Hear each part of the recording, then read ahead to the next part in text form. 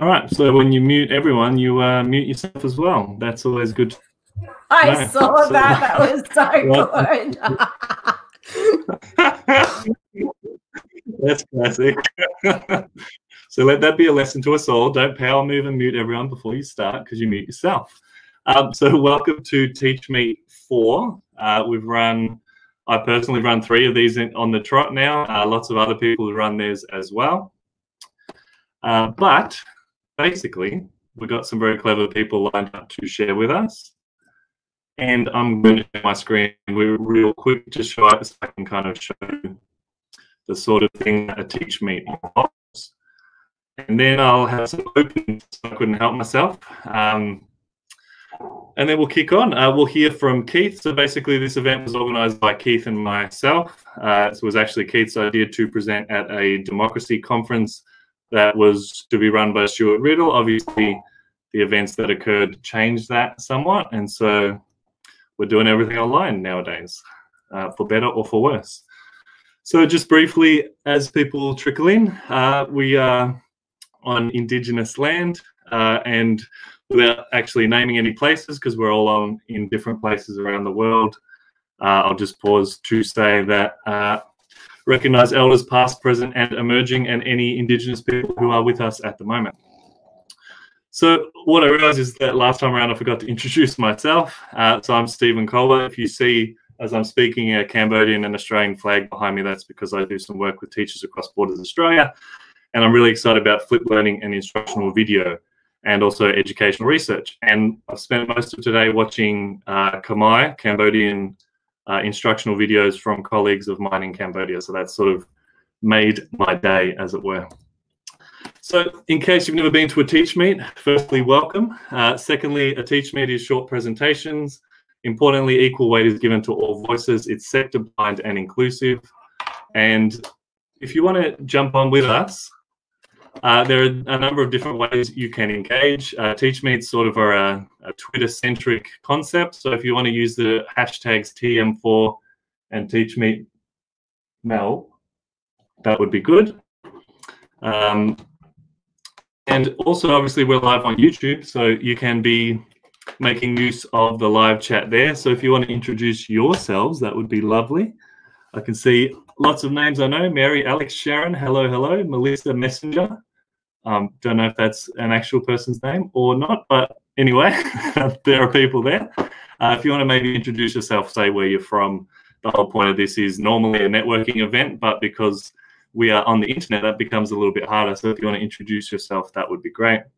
If you have a question for one of the people speaking, I'm not going to call them panelists because they're all just educators and we're all together in this one. Hello from Perth. Hello, hello.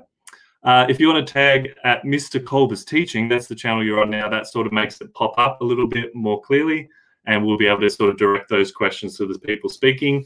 We're not planning to have questions at the end, but we'll mostly do it via text if people are willing. If you're on Twitter, all these people are as well.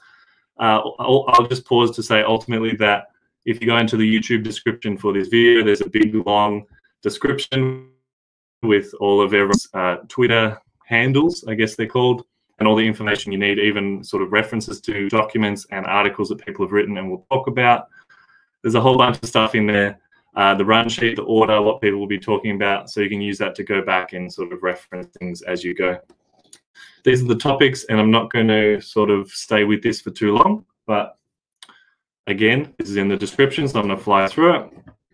So I'm just going to do some opening remarks. I'm not really sure what's going to follow from here, and so I thought I'd try and set some sort of a tone, but without knowing what will follow, that's pretty tricky to do. So this is from an article that Anna Dabrowski shared with me recently. According to the OECD, the teaching profession is valued by society. So the number of teachers who believe that society values them across the OECD nations is at 26%. So what we're talking about is relatively Australian specific, but I think it's a broader sort of topic and Australia-wide as well.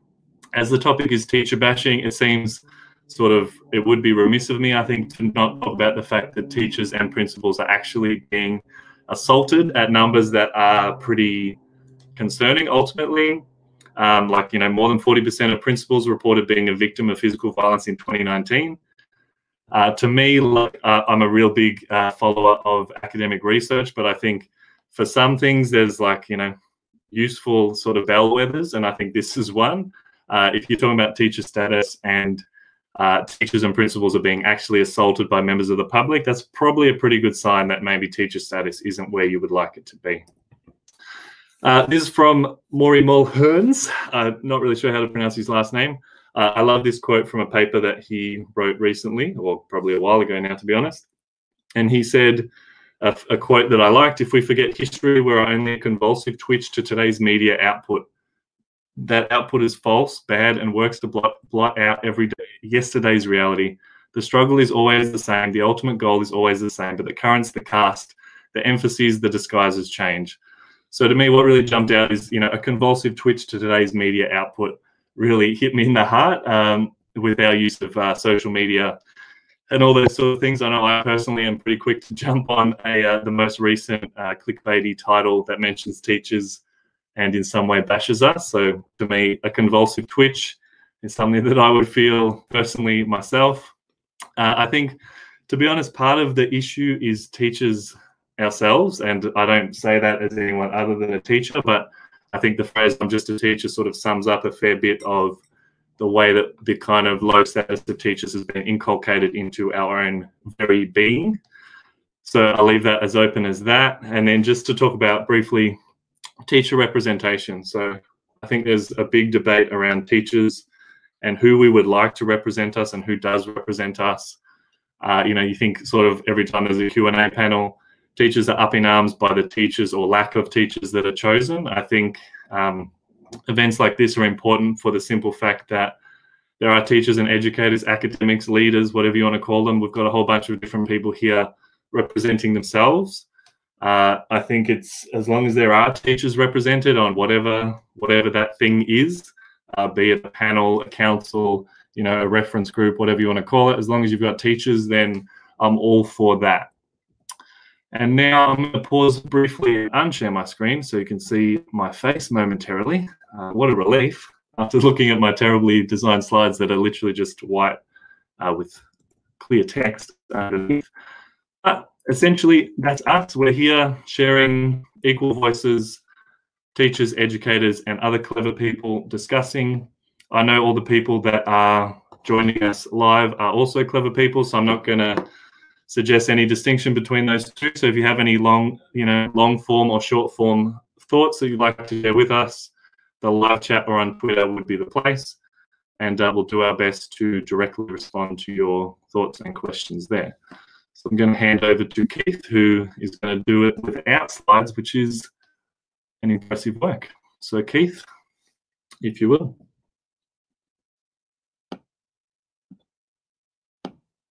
All right. Hello. This is really exciting for me, but I must admit that I have had just, I finally understand what it's like to be that girl that goes to the party and sees someone else wearing that dress, because some of those statistics that Stephen just shared with you, I was going to share with you, but that's okay. We should have been maybe a little bit better prepared. Anyway, so as Steve said, this came out of the second summit on education for democracy, which was meant to be at USQ very shortly. And Stephen and I said, you know what? We want to talk about the way that teachers are presented in the media and are presented by parents, and just the status of teachers, not just in Australia, but across the world. And of course, you know, the pandemic happened. So Stephen and I said, you know what, let's do it differently. Let's take it online, because that's something that we're all experts in now. Am I right? And the beauty of it is suddenly we have an audience and we have participants from all over Australia, and perhaps even globally. We've got people listening to us. So that's pretty exciting. And the other thing that was strange for me, I've organised a few TeachMeets in my time, but it was weird to organise a TeachMeet about teacher bashing, and suddenly to be received so much, well, not so much, but to receive hate mail about this possible topic. I've never heard of organisers of TeachMeets being, I wouldn't say abused, I don't think that's right, but to have their professionalism called into account for the sake of organising a TeachMeet to discuss this particular topic. And I think that is central to one of the things that we're going to talk about. It's also central to the challenges that we are facing as a society, but as the profession of educators as well. I think we're being increasingly blamed for many of society's ills, and also seem to be the solution to those ills. So there's this weird dynamic going on. You know, we have to teach about domestic violence and how to prevent it. We have to teach about peace education. We have to teach about driving education. We have to teach about pool safety. We have to teach about well-being. And it is all happening at a time when it feels like there is less and less resourcing available for schools and early childhood centres. So there is this really strange dynamic going on. But what I do want to say is that that responsibility that lies in the hands of us all as teachers and educators is not necessarily, to me, it highlights the centrality of teachers to community, to civil society, to our world. We are agents of a powerful change. And as Julie and so many others have spoken about, education, and obviously that means teachers, are central to the functioning of a democratic state. It's in the Alice Springs Declaration. It was in the Melbourne Declaration before that, and all the other ones before that. Education is central to the development of an active and informed citizenry. And I want to be clear, I'm not suggesting that there aren't problems with education in Australia. I think there are. But I do not accept the narrative that it's because teachers are unintelligent. So I've heard that said about them. Or lazy. I've heard that said about them as well. Or uncommitted. I've heard that said about them as well. In all my years of teaching, I have not ever met a teacher who didn't care deeply about the children that were in front of him or her in that classroom and wanted them to succeed. So why the bashing? I think it's because we're an easy target. Everyone's been to school, right? And I know that, you know, when you're frustrated and when you're angry, you look for easy targets. And teachers often present themselves as martyrs. Yes, of course we'll do that. We have to do it. I think the work done by teachers across Australia over the COVID period has just been extraordinary. And I don't think they've been treated with the respect they deserve because of that work. You know, there are teachers in New South Wales who managed to transform their whole curriculum and take it all online in the space of a week or two. Most of them worked through their school holidays to do it. And then once that happened, governments seemed to rush people back into schools, which forced teachers to retransform it all again in the space of about a week. And teachers just did it with barely a voice of complaining. And I think that just shows the capabilities of teachers that are out there. So that's kind of why I want to have this TeachMeet. I think it's time to stop putting up with this bashing, and it's time to marshal our forces. And the reason why I wanted to have a TeachMeet is because there is so much good stuff out there. There are people out there who are going to talk to you tonight who have been strong voices already for the profession. They've started Twitter chats. They've started groups and written books and done podcasts. I think their ideas are brilliant and inspirational. You can tell how inspired I am. And what I want to do is amplify those ideas. So you might hear some things and think, you know what, I'm going to go and try that in my school, in my diocese, in my district. And hopefully what we get out of this is a like-minded community of people who are willing to promote the profession of teachers to the next level. So let's raise that 26% that Stephen talked about and get it up there to be like 90%. All right. I'm looking forward to it. Back to you, Stephen. All righty. So what do I say after that? First up, we've got David Zyngier. Is that how I pronounce it? I wouldn't need to ask that. Like the burger. All right. Beautiful. Take it away.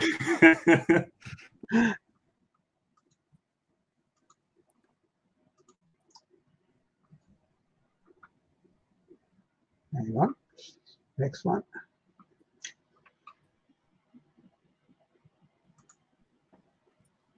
Looking good. Just getting the right place. Hang on. Try it again. You had it, and then you just close it. Yeah, I'll just try again. Sure. Okay. Good evening, everyone, and welcome.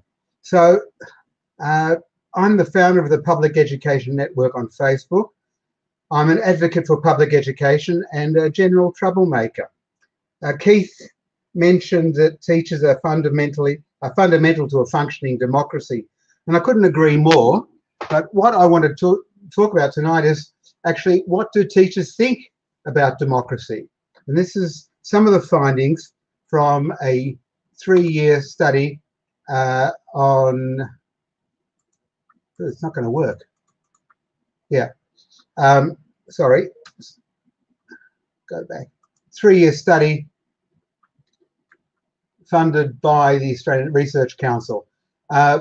Basically, I looked at a number of questions, and I've done this around the world, and I've done this with pre-service teachers, with teacher educators and teachers.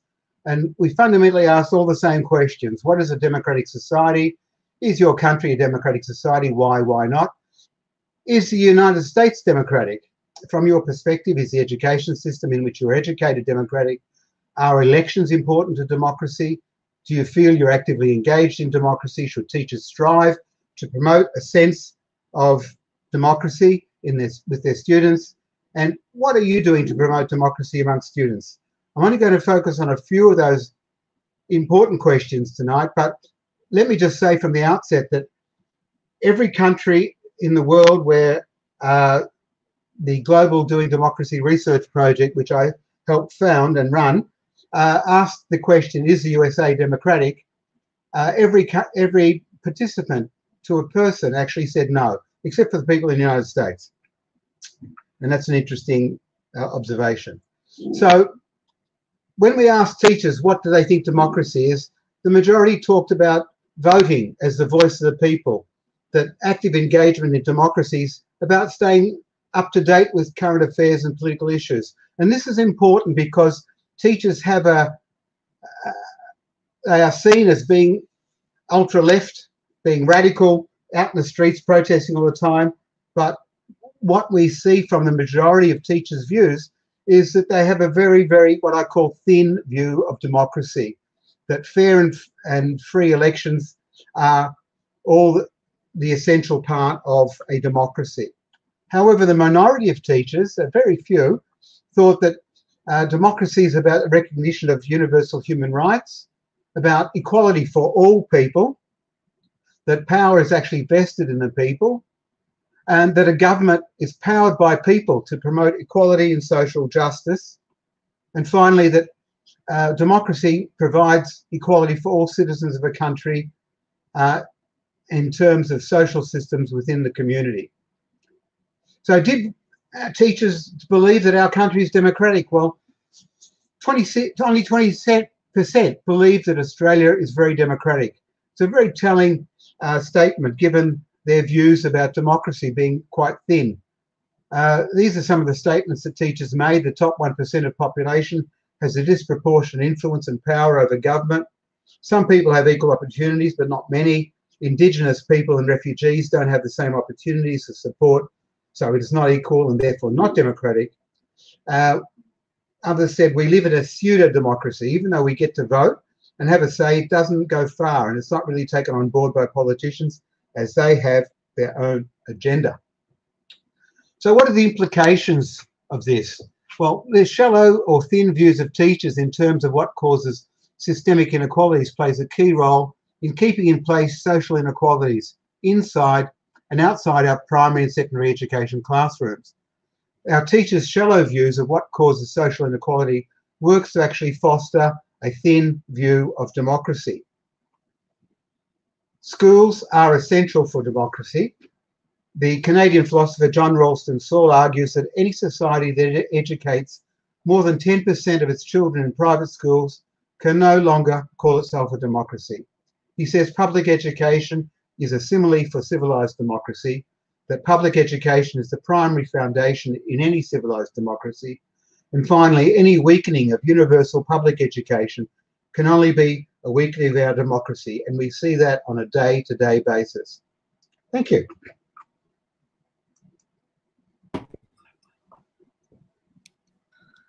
Alrighty. Yeah, thank you, David. Short and sweet. That's the most thing. Amazing. Love it.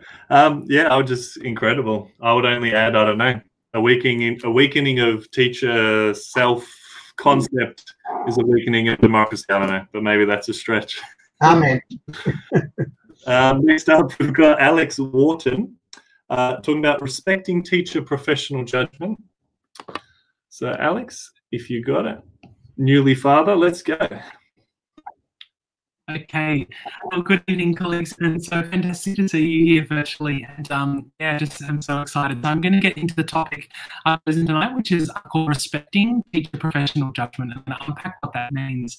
And I'm being an English teacher. I'm an English teacher, and yeah, I'm really passionate about teaching, particularly secondary and middle school students in a really small country town in rural New South Wales called Gunnedah.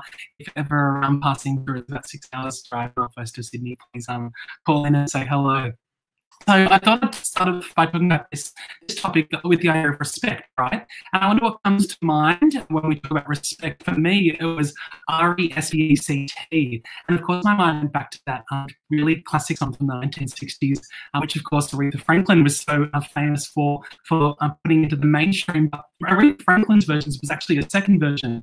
And the original version of the song was actually sung by a man, written by a man as well, who actually was talking about demanding respect from the woman in his life, because he went out and had a job and worked.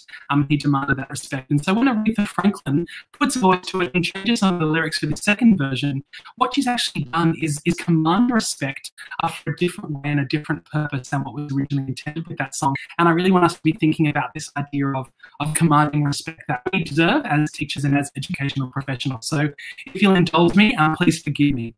What we want is teacher professional judgment. And what we need is to take back the profession. And all we're asking is for a little respect when we do our thing.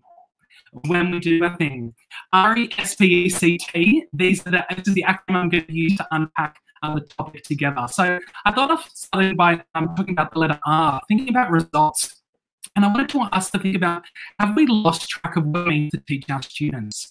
The topic of results really affects our ability to work and be professionals, and there's such increased focus and pressure scrutiny on this topic, and in particular the elephant in our room, in our classroom of standardized testing, where I and my colleagues feel pulled away from teaching and forced towards testing. And I ask, where is the quality teaching when there's such pressure and focus on that R word, results? E, evidence. Teachers know their students and how they learn. We know that from our professional teaching standards, of course. And teachers are the primary source of informal data in the students' learning. And so I think for we as teachers who know so many things about the students in our care, that actually goes beyond, that evidence goes beyond a mere number and a numeric value. And so I think for teachers to have great confidence, and for other stakeholders in education to respect that evidence that teachers have in their own professional judgment is really, really important. RES, the nature of being scrutinised. Isn't that such a fantastic word? When we talk about being scrutinised, we as teachers, we're really talking about trustworthiness and reliability of teacher professional judgment, and how I actually feel that continues to be scrutinised even now, and kind of feeling like we're under a microscope for myself in my own classroom as well as in the profession. It just places so much unnecessary pressure on what's already a really challenging and demanding job. If we think about what scrutinising is and kind of looks like, Professor Chris Davidson from UNSW talks about the idea of trustworthiness that becomes more from the process of expressing disagreements, justifying opinions and validating them than from immediate consensus. And the idea of actually wrestling with colleagues over teacher professional judgment, whatever that looks like, whether it's student data and experience or more broader issues that affect us as teacher professionals, but having that voice and not feeling like everything we do is going to be examined, and the fear of it making a front page of a newspaper or a media or being on the project for the wrong thing, perhaps. RESP. Let's swap the politics, the P word, for pedagogy. If we think about kind of the nature of political pressure for all our different states and territories, we really want to remove politics from the education equation, don't we? Anytime any state or territory has seen a massive curriculum and assessment reform, it's been a direct result of government intervention. And we want to kind of review that continuum of school-based curriculum development to today's departments of school education, and you know, to what extent this is actually a demand and a need. Of course, we want to be preparing our students, but to what extent do we do that with the nature of kind of political input that continues to overcrowd our curriculum? It's not only that the teachers' work is seen to have significantly intensified, but it's intensified in a period and context of political volatility, and we want to recognise that. Swap the politics for pedagogy. RESPE.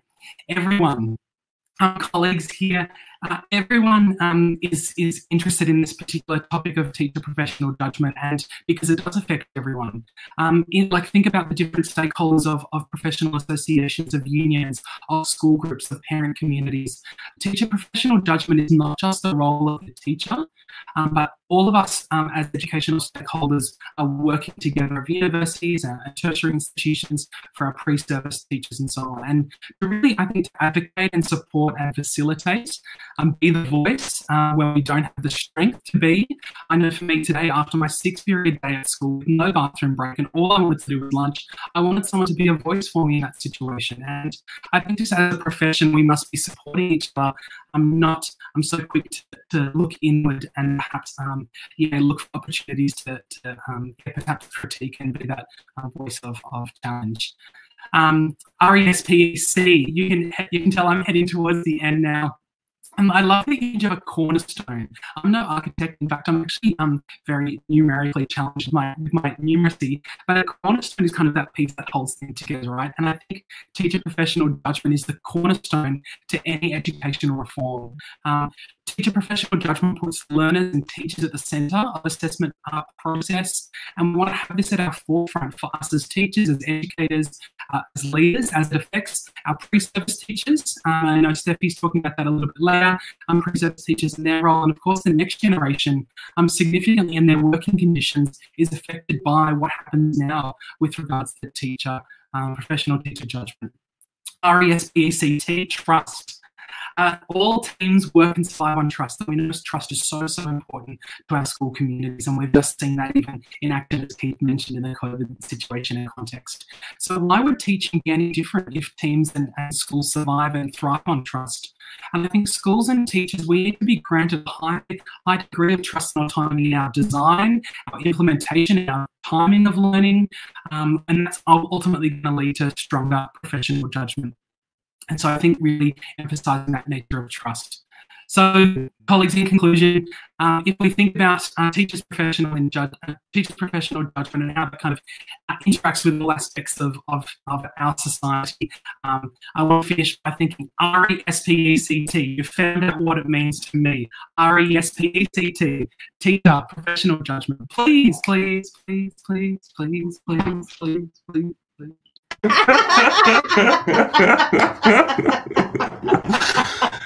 Alex, that's amazing. I feel like I understand why you were especially nervous for this one, having presented all across the place. That was very impressive. And just, yeah, the video conferencing software gave us even a little bit of auto-tune at the end there. So I just also asked for obviously, Australian internet isn't the best. In fact, it's 58th in the world for average speeds, and only 88% of the Australian population has the internet. So, we're doing the best we can based on that speed and such. But hey, who told me to rant? I did. All right, so Stephy's up next. She's going to palate cleanse for us, I hope, and talk about new teachers and being welcomed into the new teacher tribe, which is something that we desperately need, I feel. Stephy. Hello, everyone. I'm feeling the pressure to sing right now, but I'm not going to do that to you. Round of applause, online clap for Alex. He's super brave for doing that. So my name is Stephy Salazar, and I'm an assistant principal and instructional coach at an awesome public school in Sydney. I'm passionate about inspiring growth in education, in particular by supporting the many brilliant new teachers who we welcome to our profession every year. Now, through my career, I've heard things like, Stephy, you seem to care about things that other people don't really care about, or referring to beginning teacher time. New teachers don't need more time off class. They need to be in the classroom with their kids. Or more commonly, we did it tough, so should they. Now, I understand where these people are coming from, but when nearly half of our new teachers are leaving within the first 5 years of teaching, clearly something is not working. There are great things happening in terms of supporting new teachers across Australia, but also some not so great things, sadly leaving many of our new teachers feeling isolated and too overwhelmed to cope. So today I want to share with you what works in my context at my school, and hopefully if any teachers and or school leaders are watching and feel even a little bit intrigued, I would love to have a chat with you. Hello and welcome to the New Teacher Tribe. This is what I say over the phone when we are fortunate enough to have a new staff member coming to our school. I let them know that I'm available if they have any questions, and when they arrive, they will be welcomed with open arms to our New Teacher Tribe family. I instantly sense the relief of our new teachers. Now, my goal for the New Teacher Tribe initiative is that all new teachers feel supported, encouraged, and empowered. I'm cheating, I know I don't have slides. They feel like and know that they belong because they are part of making important decisions about their teaching and students' journeys. They're engaged in learning, guided by their own inquiry, and so experience greater success within themselves and with their students. This whole journey started when I was a pre-service teacher in my penultimate year, and I was seeking an understanding about what my future teaching career would look like. I founded the Education Society with some of my friends. I started #PSTChat, a Twitter chat dedicated to supporting pre-service teachers all around the world. And I was fortunate enough to meet Matt Esterman, who helped me facilitate my first TeachMeet with presenters like Cam and Alex, which is really cool that I'm presenting here with them again tonight. So viewing and participating in TeachMeets like these, and dare I say the more important Teach Eats, gave me the belief that I could do what these inspiring educators are doing at their schools with teachers that I work with and with my students. As I moved forward in my career, I was fortunate to receive a lot of support. Of course, there were definite obstacles, but I was able to overcome them because of my mentors and because I had a strong support network surrounding me, including my professional learning network online. In my early years, I naturally gravitated towards pre-service and casual teachers at my school, always happy to brainstorm lesson ideas and discuss different ways to hook students into the learning. And after a few years, my principal asked if I wanted to be the school's first instructional coach, where I would work primarily in partnership with new teachers. Now, one key thing I have learned is that without democratic leadership, the opportunity to do the things we do would not exist. So I'd love to give a special shout out to my principal, Leonie Black, for modeling democratic leadership and supporting me in leading initiatives like the New Teacher Tribe. The Edu Changemakers in Melbourne were also instrumental in providing me with a platform to establish the New Teacher Tribe, giving me a stage to challenge hundreds of educators' biases about new teachers. And I asked them to think, what if we treated new teachers as leaders? They even booked half a pub for me and trusted me to run a workshop for new teachers who came from all around Australia. So what does a New Teacher Tribe look like at my school? It's a democracy.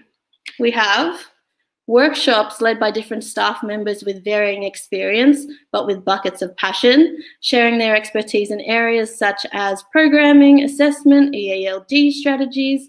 We even are lucky to have a teacher who's completing their PhD at the moment in teacher wellbeing, and we were able to use her research and her knowledge to role play with our new teachers, challenging scenarios that we commonly face with parents, even challenging students and also other staff members. We're able to do that in a safe space.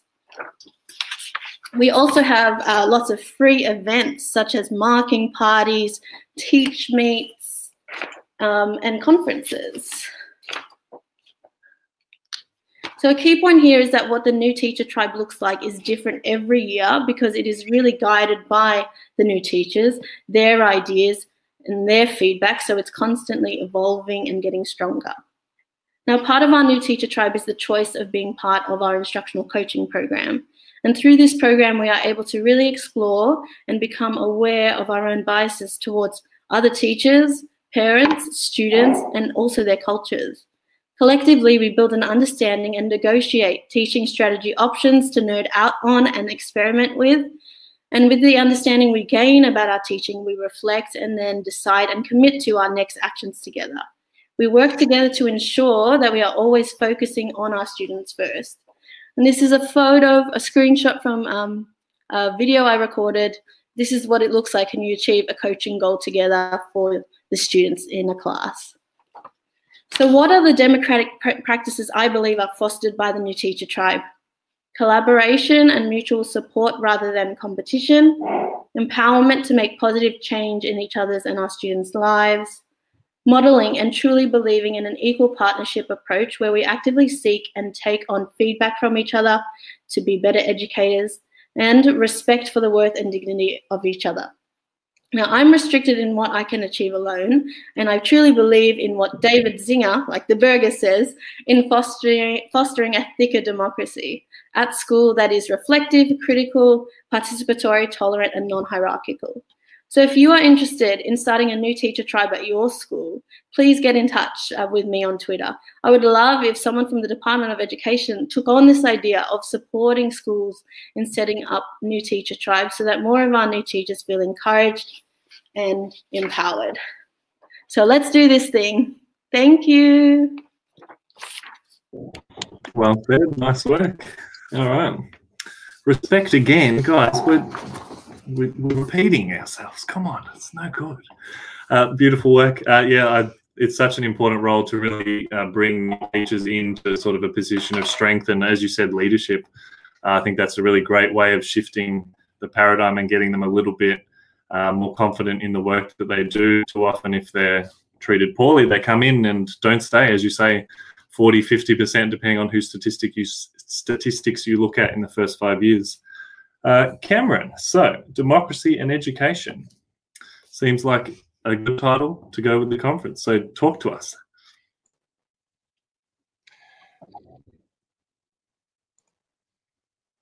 Thanks, Steve. Just bringing my slides up. Good evening, everybody. I'm a high school history teacher from Sydney and looking forward to speaking with you. So it will come as no great surprise that democracy is currently facing a massive performance crisis. This slide is fairly well known now, the percentage of people who say it's not essential to live in a democracy. In those numbers and the direction of the graph there absolutely terrifies me. And this is at a time as well that living standards are flattened, ethnic supremacy around the world is being challenged, and social media is empowering fringe movements. Churchill put it nicely, but we need to consider this in the context that Western democracies at the moment are freer and safer than they have ever been. As a historian, I can tell you that I'm scared that liberal democracy might be nothing but a historical blip in the timeline of history. We know that democracy is fragile, and there's a huge perception at the moment that democracies are being run by selfish elites. History can warn. Most of us have never faced starvation. Most of us have never had to fight in a war. But history is full of examples that the stability that we face is actually temporary. Fascism is more of a threat now than it has ever been since World War II. And Australia is not immune. Current threats to democracy in Australia might include apathy around politics.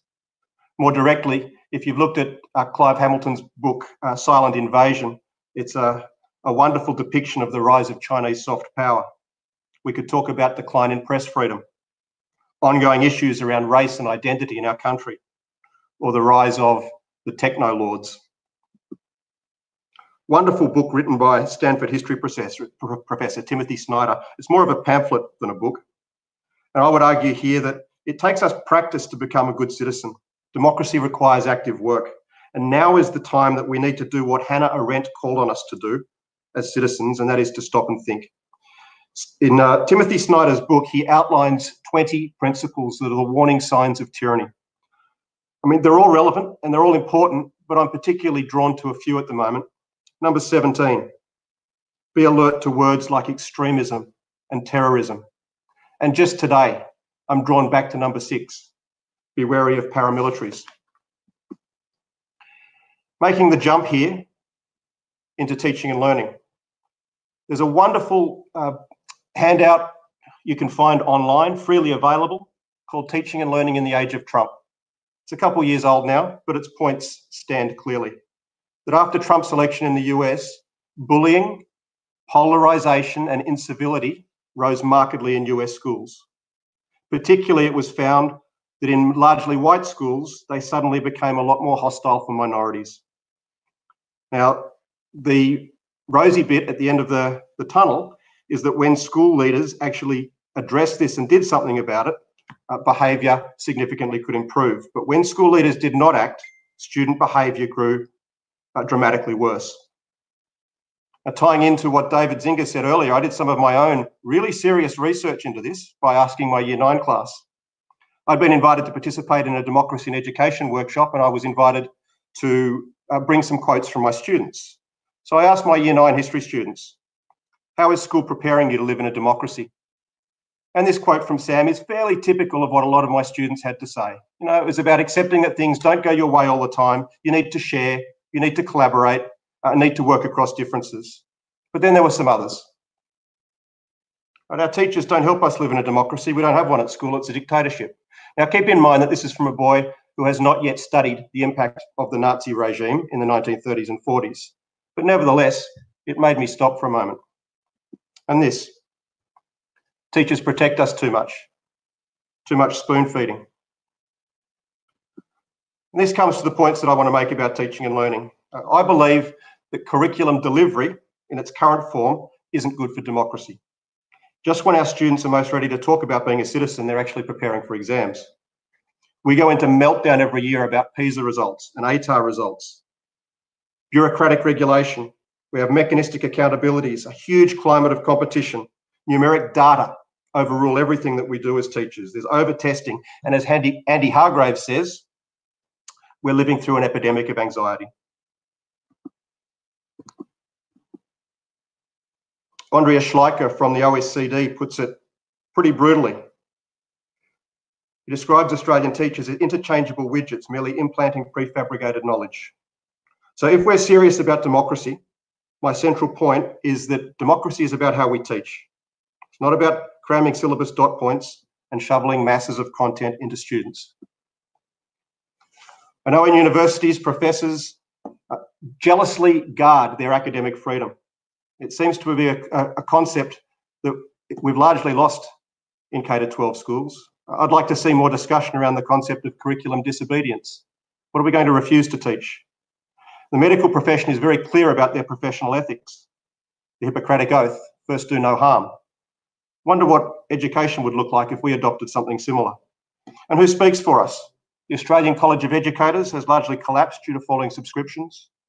The Australian Council for Educational Leaders has been undermined by marketing and business deals. Often we expect more from our unions. It's almost as though we're waiting for Superman. So what can teachers do at this critical moment in history? First thing I'd say is the importance of doing what we're doing right now, and that is building networks, cross-sectorial networks. We can collaborate. We can collaborate across sectors in our state. We can collaborate nationally, but most importantly, we can collaborate globally.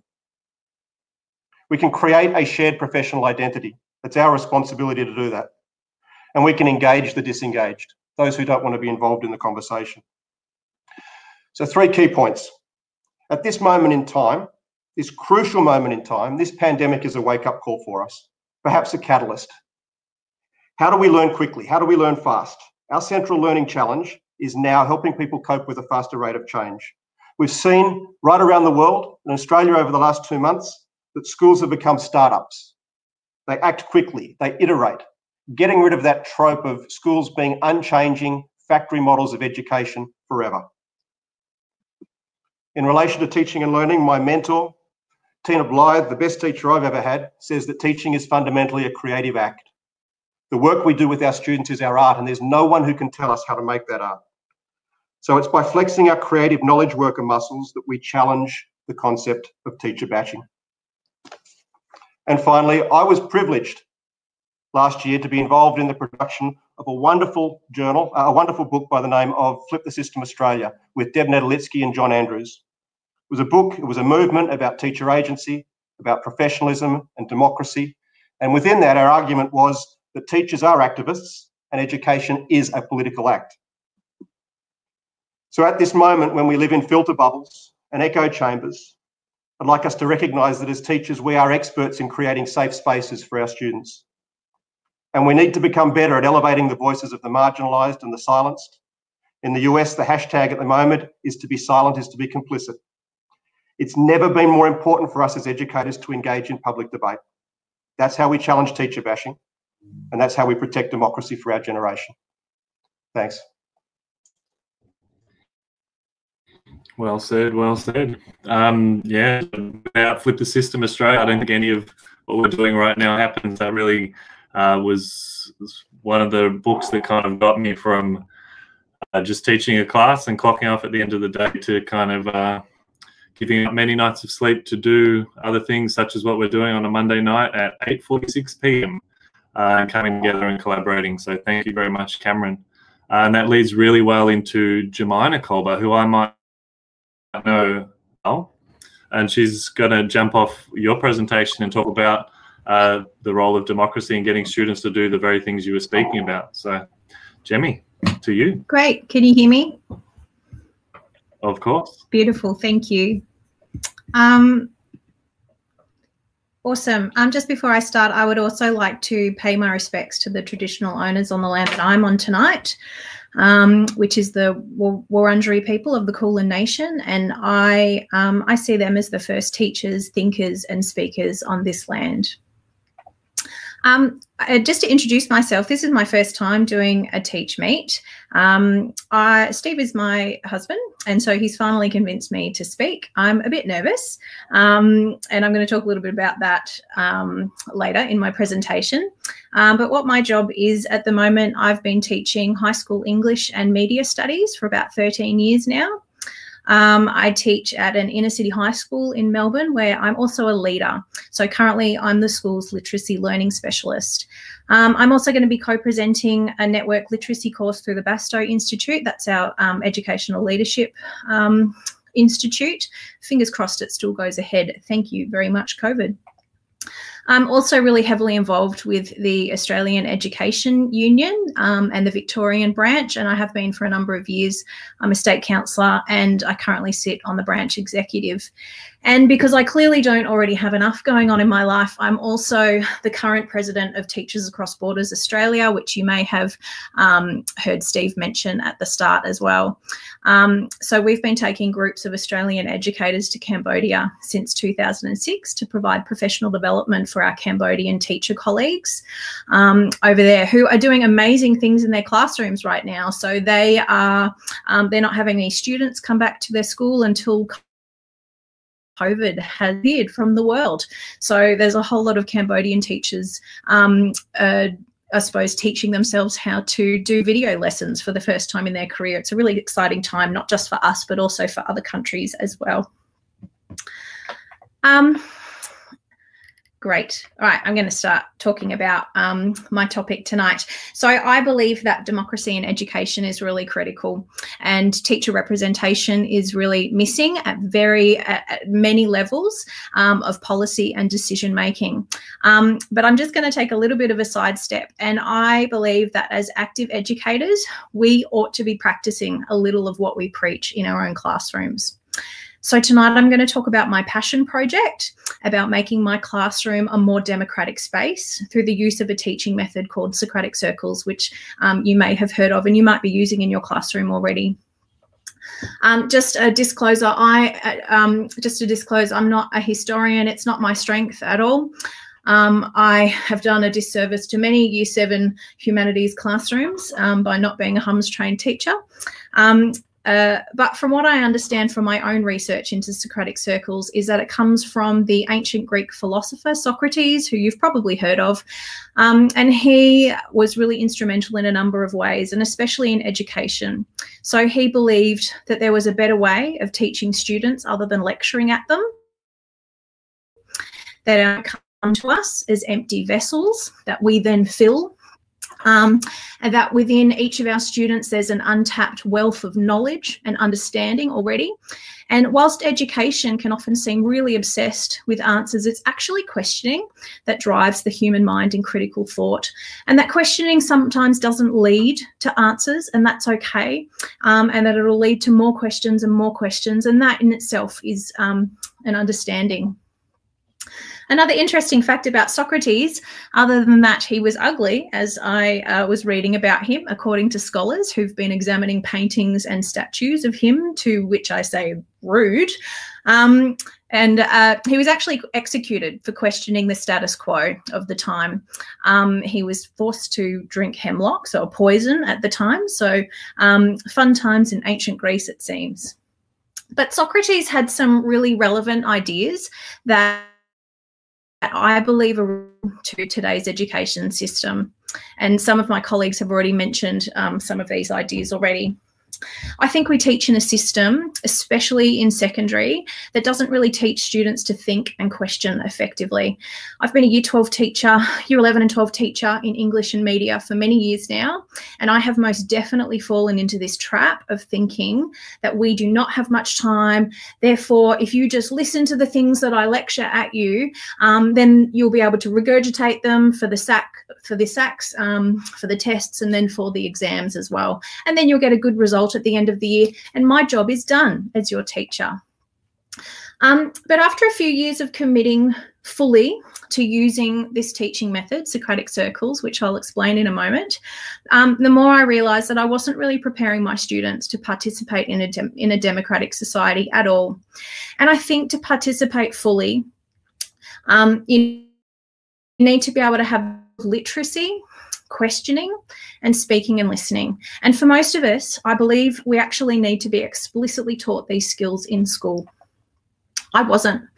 I'm a product of a reasonably traditional schooling. I was a pretty shy kid. Presenting is a skill that I've taught myself. I hated presenting in school. I hated it at university. Funnily enough, I've chosen a career which requires me to do it every single working day of my life, and I've obviously gotten a bit better at it now.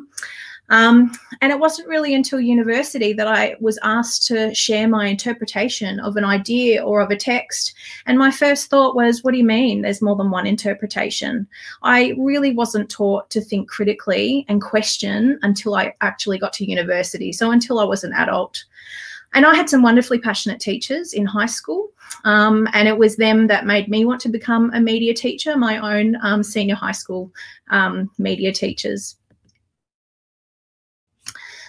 Being a teacher where I have learnt how to communicate pretty effectively. I have dialogues with hundreds of people every day at school, and of course I've gotten a lot better at that now. Then I become a leader, and where my voice is listened to more than it's probably been before, and I probably still don't speak up as much as others or as much as I feel that I should or I could. And then along comes a principal who's not my current principal. He's a couple of principals ago. I think we've had about 5 in 3 years. There's a bit of a revolving door at my school at the moment. Along comes this principal who I observed in a meeting, in a leadership meeting. He was keeping a little tally of his leaders and how often they contributed. Talk about pressure for whom this does not come naturally. And I share that story with my students as well. So here's what a Socratic circle looks like. And I've kind of married the work of 2 US educators, Kelly Gallagher, who's really into reading and writing, and Matt Copeland, who has written a whole book on Socratic circles. So the basics is students read a text or interact with some kind of an idea prior to the discussion. I then divide the group in half, the inner and the outer circle. The inner circle sit in a circle facing each other. Then there's an outer circle who are then facing the inner circle. It's the inner circle's responsibility to talk about the text for 10 minutes They're given an initiating question from me if they want one, and then I don't interrupt them at all. The outer circle is observing the content of the discussion, as well as they're observing the speaking and listening skills that the students in the inner circle is using. And that is the fascinating part of Socratic circles. They've got an observation sheet that they're writing notes on. After 10 minutes, the outer circle debriefs on the inner circle. So they problem solve, they provide suggestions for improvement, and they set a goal for their own inner circle time. And this is all facilitated by me, but I'm not at all providing them with solutions. Then the circle swap, repeat the protocol. We do a reflection and evaluation at the end. The whole protocol probably takes about a double period. That's about 100 minutes at my school. And I organise to do a Socratic circle with my classes maybe once a month or so. And what I love about Socratic circles is that you can adapt this to any area that you teach. So in doing this, I believe I've created a time and a space in my classroom where my students' voice is as important as mine. And I don't think they get that opportunity very often. You know, as educators, I think monologic talk is often what we fall back on in the classroom because we are so time poor. So, you know, the teacher talks in front of the class, they ask a question, a couple of students put their hands up, we hear from them, and then the student summarises or repeats back what they said, and then we move on. And that is not how we talk to each other in any other space in life. So this dialogic method, Socratic circles, gives every single student in my class a voice. So I'm explicitly teaching them the skills of questioning and speaking and listening. And I believe that these are life skills. I'm teaching them that deeper understanding of something is possible without a teacher telling them the answer. And they can come really creative and beautiful understandings and ideas without me interrupting them. That's with a Year 7 class and a Year 12 class. They can get to these ideas without me. And that's what's so exciting about this. My students also love Socratic circle time. So during the recent emergency remote learning, they wanted to trial a Socratic circle, so we did one, and then they asked for another, so we did a couple during that time. And for students who've been with me for a year after going through, you know, maybe 12 Socratic circles in the year, they tell me they like speaking in class more, that they feel that they're better at it. They become better at posing questions. They become better readers. They know how to draw quieter classmates into the discussion. They're really conscious of dominating voices, and they're really not ashamed to tell someone if they think they're dominating a conversation. And that skill of inclusion, I think, is just such an awesome skill to be teaching my students. They know how to, or they feel more comfortable challenging someone else's ideas, but do that in a respectful way. And the biggest thing for me is that they are more confident in speaking and sharing their views with others. And, you know, I'm nearly done. But, you know, I look at many of the leaders in our country and decision makers, and I see their level of confidence. You know, these are people who are really confident speakers. They know how to present and speak in front of groups of people. It comes naturally to them. But many of them have no substance. They've got no ideas or any deep thinking going on behind the facade. And I just think about in my classroom, and in all of our classrooms, we have these beautiful deep thinkers. And I want these students to be full of confidence and to be equipped to enter the adult world, to be able to share their ideas with others, to be able to respectfully, or maybe not respectfully, challenge the status quo. You know, I want these people to be the ones to make decisions in education and other important areas rather than some of the puppets that we see currently. So that's kind of where I'm at in my journey so far in making my classroom a more democratic space. And I'll be honest, I am still a dictator for most of the time, but you know, I'm a fun and friendly one, so maybe that's okay. Maybe I can get away with it. So in conclusion, yes, we need more democracy in education than we currently have. And I know many teachers are voiceless when it comes to decisions made about their day-to-day, and I think that's just unacceptable. It doesn't happen in many industries, but it happens in education. But I think that as educators, we also need to be modelling this in our own classrooms, and giving my students more opportunity to express their own democratic freedoms has yet to backfire on me. And I think it's only made me more confident that I'm on the right path with what I believe that an Australian education should be for students as well as for teachers. Thank you. Beautifully done. From the kindest and funniest dictator I know. Thank you, Jen. Thanks. Let's throw to Ruth, who is talking about a democratic approach and taking a strength-focused lens on teachers and their work. So, Ruth. Awesome. Thank you, Stephen. My name's Ruth Smith. I'm a teacher at a public school in Queensland, and I also work with pre-service teachers at a university in Queensland as well. My interests include teacher professionalism, teacher professional learning, identity, and pedagogy. So this topic is near and dear to my heart. When I first saw the topic of this particular TeachMeet, one of the things that I really wanted to explore was this notion of who exactly this teacher is. Who is this teacher that the media, that public accounts of teachers and teaching are bashing in in all these discourses?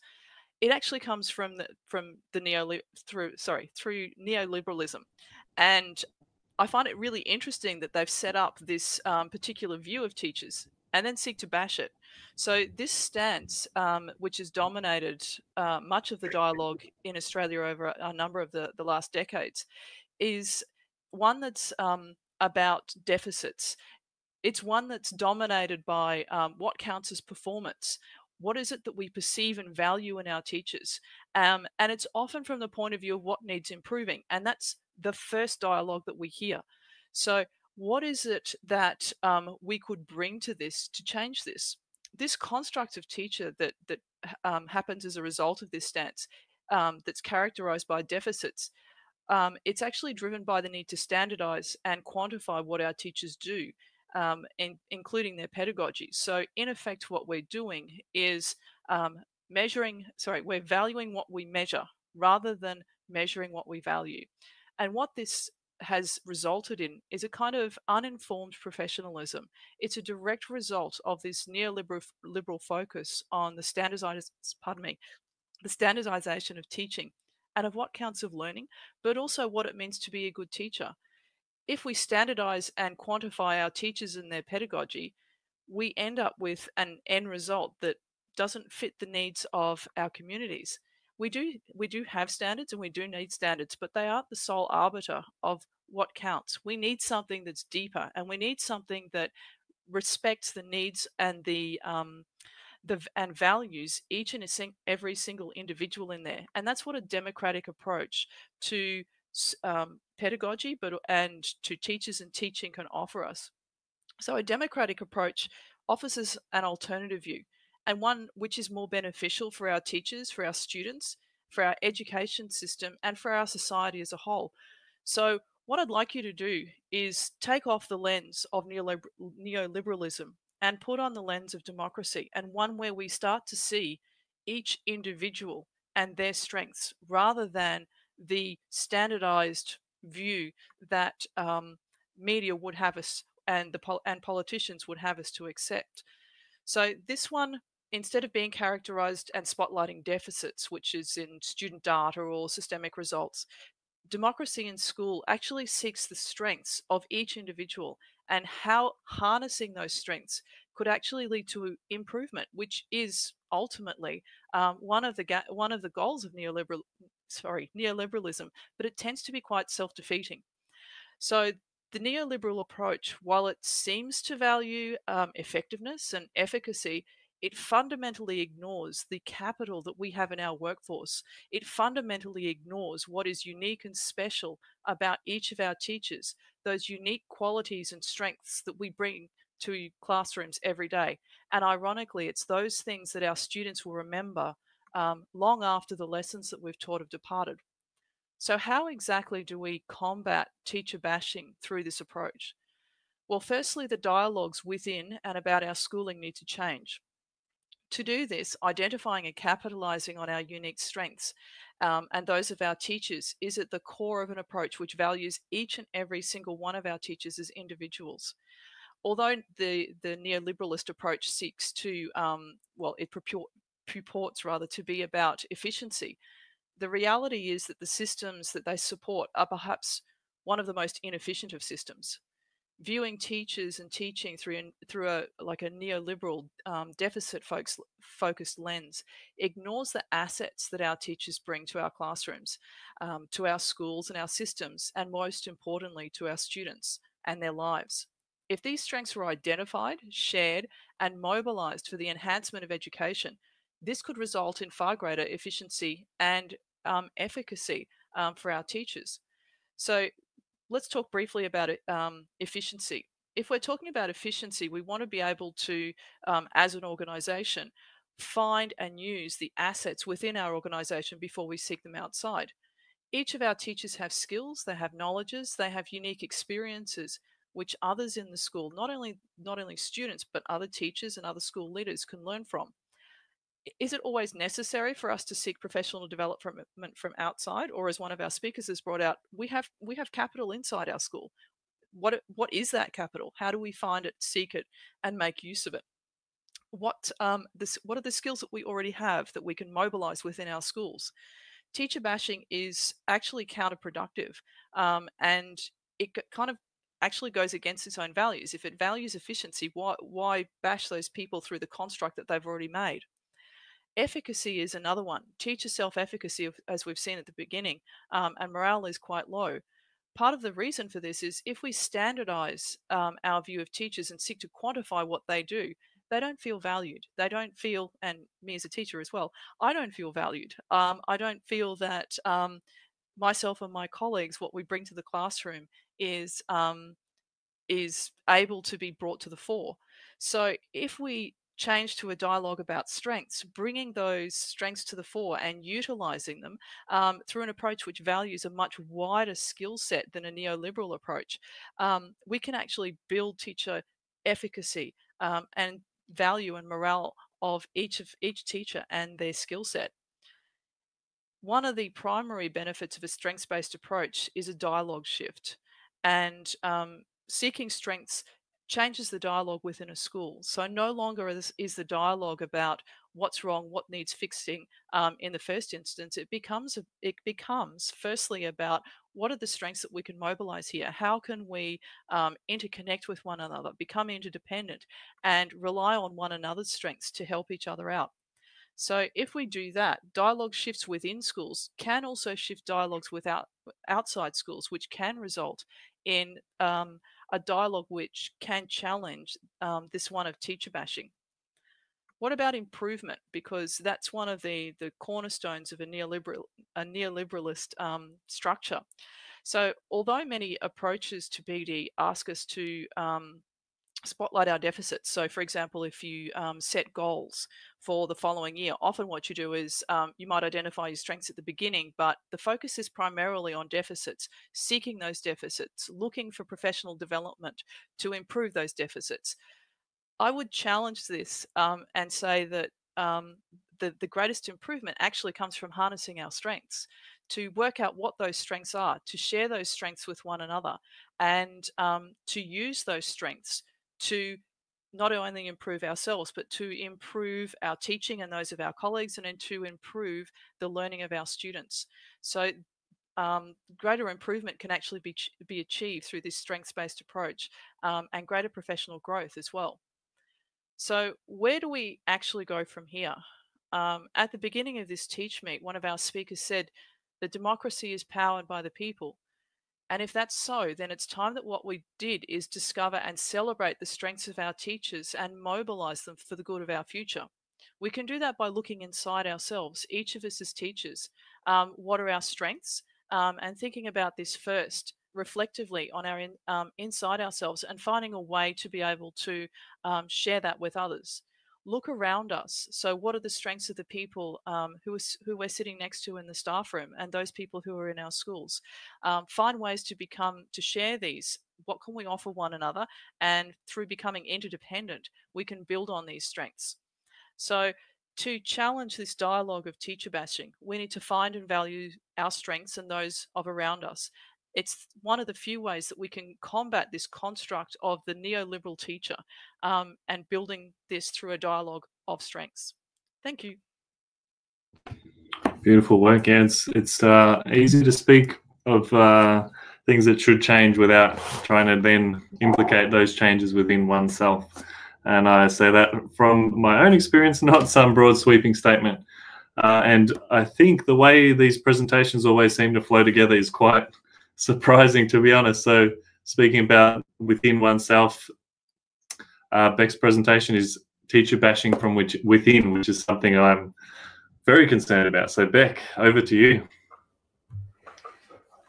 Thanks. I'm not sure if I was clear when I said from within. I'm not specifically talking about within myself. However, some of the things that I refer to may very well do that. So to introduce myself to all of our viewers, I'm Bec West.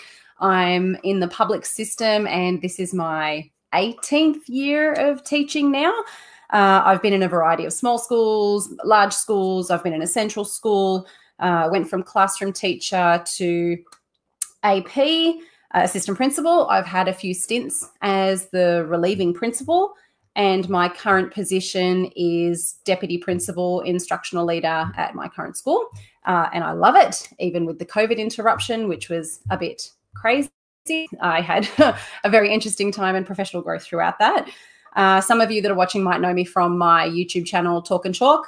Completely not monetized. I don't sell anything. I don't spam anything. I just created it so that teachers could share and collaborate, because I believe sharing is caring. So that's why I engage in that platform. And I'm passionate about equity, creativity, and innovation, not just for our students, but for our teachers and our communities as well.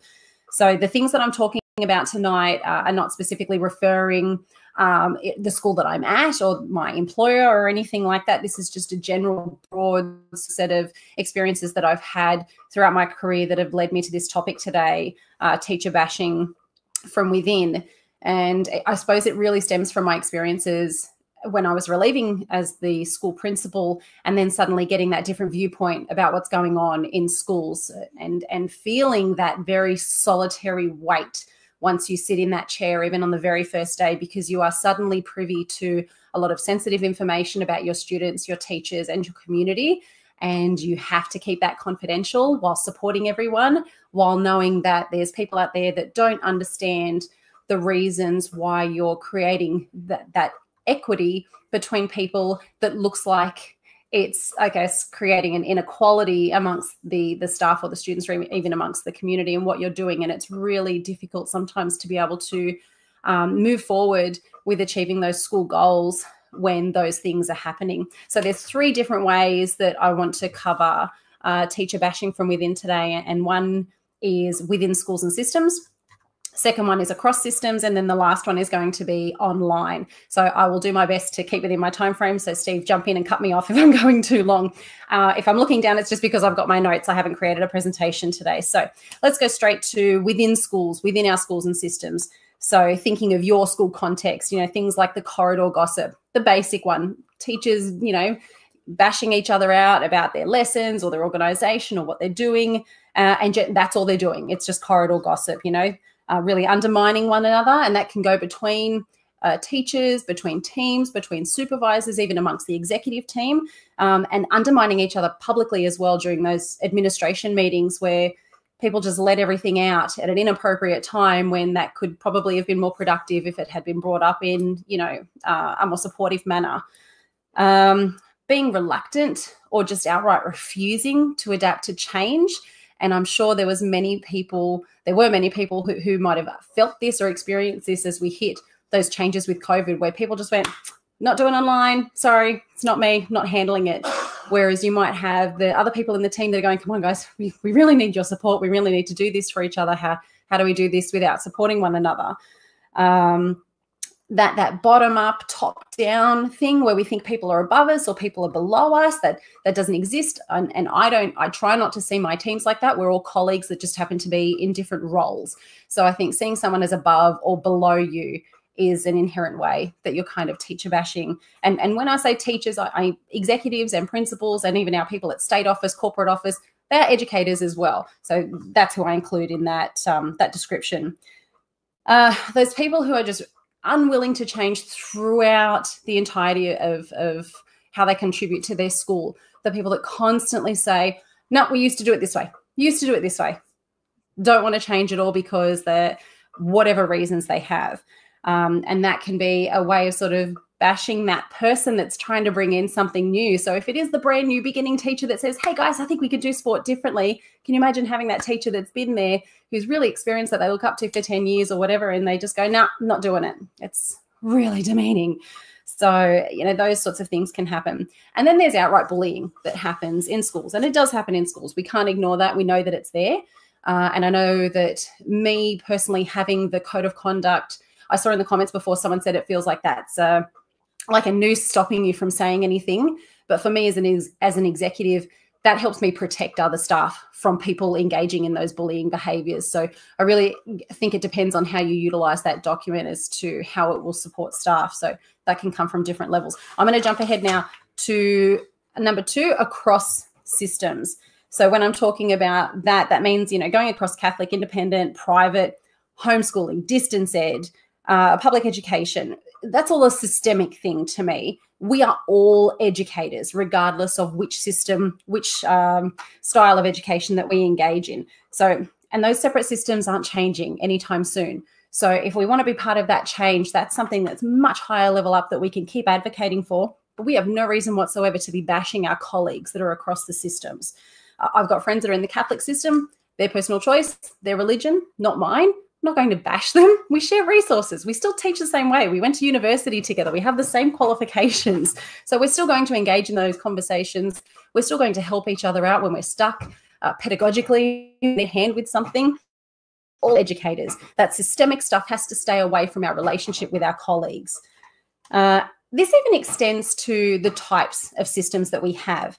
Think early childhood, primary, secondary. Those are the big 2 ones that we seem to talk about all the time. And then we forget TAFE, university, our specialist settings like our schools for specific purposes, hospital schools, juvenile detention education.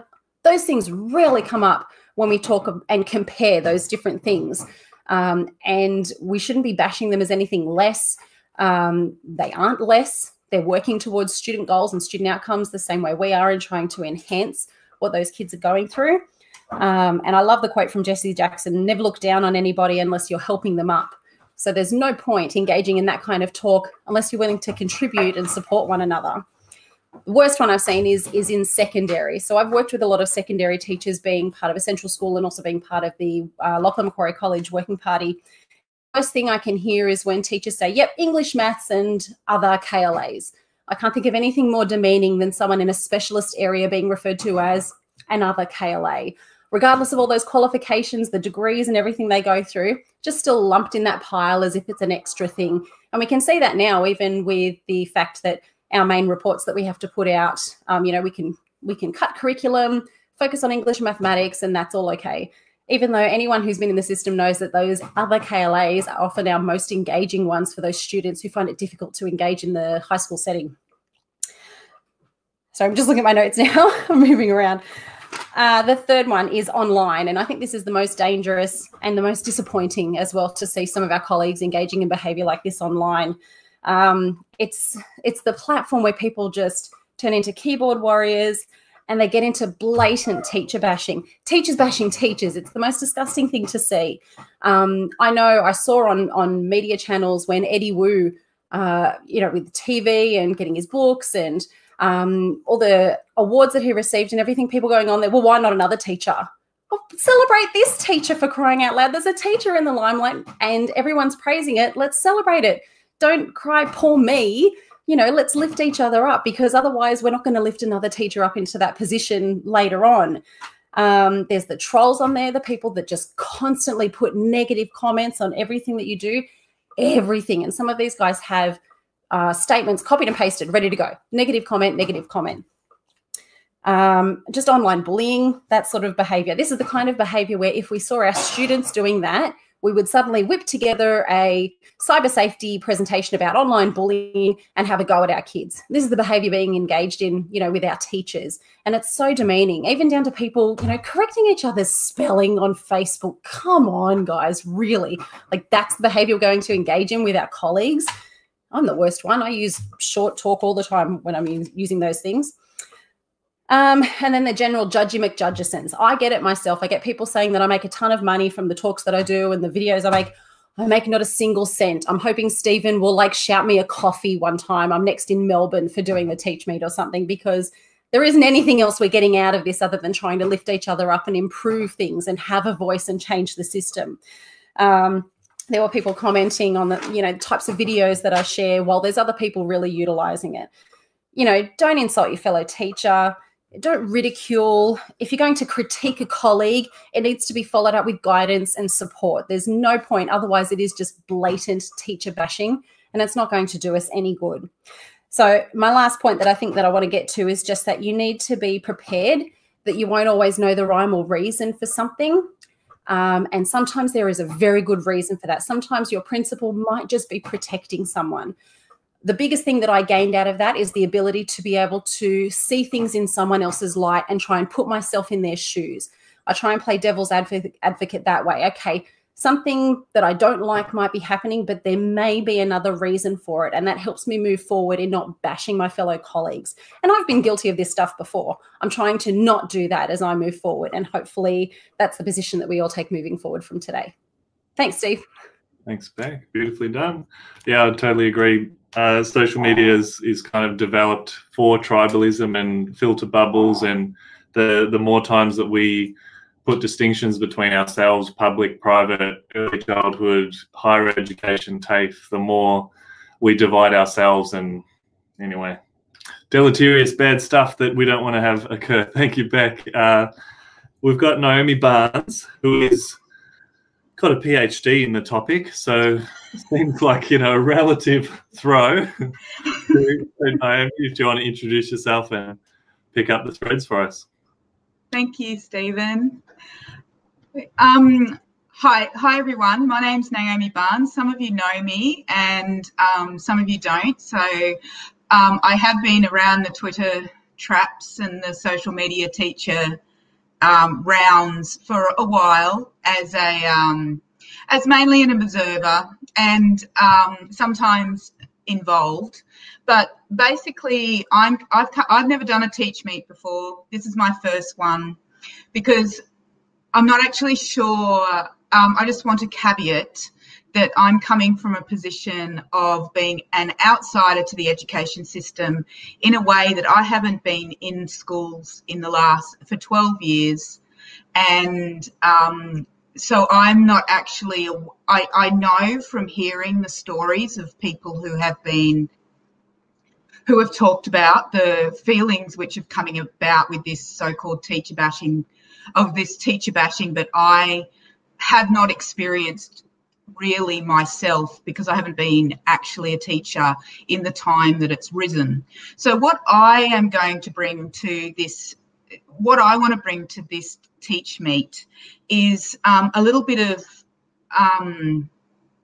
a perspective on democracy and social media and teaching education online. I'm a social media researcher from QUT, and I research how education is communicated about on social media. So I'm a communications researcher that works by looking at education communication and how people speak to each other in written format online. So having said that, I want to talk a little bit about trolling. So violence online is toxic. I was really sad to hear that Keith was getting hate mail about this TeachMeet. And that's the sort of thing which we would class as trolling. But what I want to bring to your attention tonight is that violence online isn't necessarily always trolling. Sometimes it's somebody trying to say something that is really hurting them and they don't know how to articulate it. And I think as teachers are clever people that know how to teach large numbers of people and how to work rooms, I think it's really important that teachers be aware and be responsible for the reactions to what they might call teacher bashing when it comes from the outside, the inner circle of what it is to be a teacher. So violence online is toxic for democracy. It takes away all the potential for social media to be a place where ideas are shared and rich discussions can be had in a place because people are demobilised by it. Over the 10 years or so I've been watching education Twitter, I've seen it go from a place that was rich with ideas and discussion to a place which difficult ideas are not acknowledged and are called out. And people often try to use this space to say things that they don't quite know yet how to articulate. And sometimes those ideas are controversial. So one of the things that social media research has revealed about violence online, like trolling, but also what I want you to think about is the screams of frustration that are coming out about education. People choose not to participate online because of the incivility, and this means that the platforms actually become places of entrepreneurialism rather than democracy, because the environment supports the sharing of marketable ideas to the masses rather than thought-provoking and dangerous ones. In fact, there are many women, PhDs, who have been researching dangerous ideas and they have had violence directed towards them, and it has led to many people deciding not to research and not to talk about dangerous ideas because of how things work online. But disruption of ideas is necessary for a democracy to flourish, and that disruption needs to sometimes takes form as anger and frustration. It cannot always be rational and deliberate like people in education like. In fact, the expectation that disruptive ideas be rational and deliberate ignores a very long history of activism, which involves acts which are not rational. The trick is to work out why the anger is there in the first place and to understand where the frustration is coming from and learn something from it. Part of this is to work out whether the violence is trolling or activism. So let's think about this in terms of teacher bashing. So I'm just going to look on my other screen because I've written down some notes. Okay, so I understand that I've been a teacher myself. I understand it's pretty hard to hear criticisms of education when you're a teacher. I was never perfect, but I tried really hard every day to be good at my job. It's not nice to spend your whole day being a reflective practitioner, going home knowing you've made mistakes, spending your evening trying to work out in your head how to fix it the next day, and then to open up Twitter or a newspaper and see that teachers have yet again been taken to task for some sort of systemic failing. But the controversial and disruptive idea I want to bring to you today, and it has been touched on in a few of these talks, is that education has been a dickhead in many, many ways. So basically, I know that sometimes it might be easy to say, but state education isn't responsible for rulers on the hands when you don't know your grammar by nuns. Or in my school, I use universal design for learning, so we are inclusive. Or, as Bec has highlighted, the frankly nasty, those kids are good for me. But you can't go around using this royal teacher we, because it isn't all teachers that are good. And the education system is violent. So you have to make sure that when you say teachers, you are doing it with a detailed caveat and including who do you mean by teachers. And by doing that, you can't just, and when you use teachers in the broad in the broad conceptualization of all teachers, you can't choose to only focus on the good. You have to spend some time thinking about when education was violent. If we want education to move beyond this point, and with all the things that we're watching going on in the world, we cannot have a selective memory about what education has done and then expect people to trust teachers, because people are giving their children over to it if they do not. So education, if we're to move forward, there is no better time than now to attract the wider attention of society and remind people that education, we acknowledge that education has been terrible, but also bring an understanding and bring that understanding to conversations we have with people who are unintentionally frustrated, bashing teachers through their frustration and anger because they're holding a teacher up as a representation of an industry. So education might be the great equaliser, and we might need to treat it, it might be integral to democracy, and we might be calling out for it to be respected and trusted.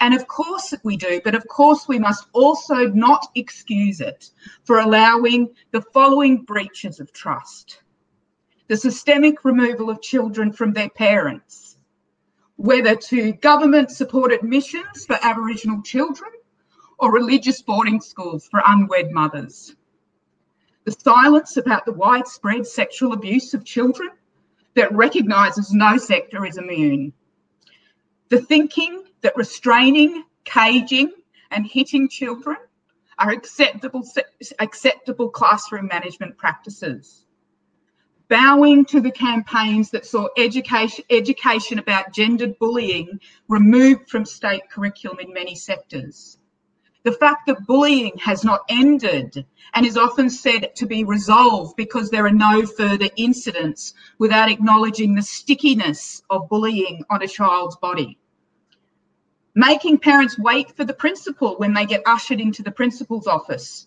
when they finally get up the courage to advocate for their child, when the last time that parent was in that room was to be suspended. The denial of access to insert every group and intersection experiencing systemic violence. The fact that some education departments have literally had to make lists for which schools are safe for LGBTIQA teachers.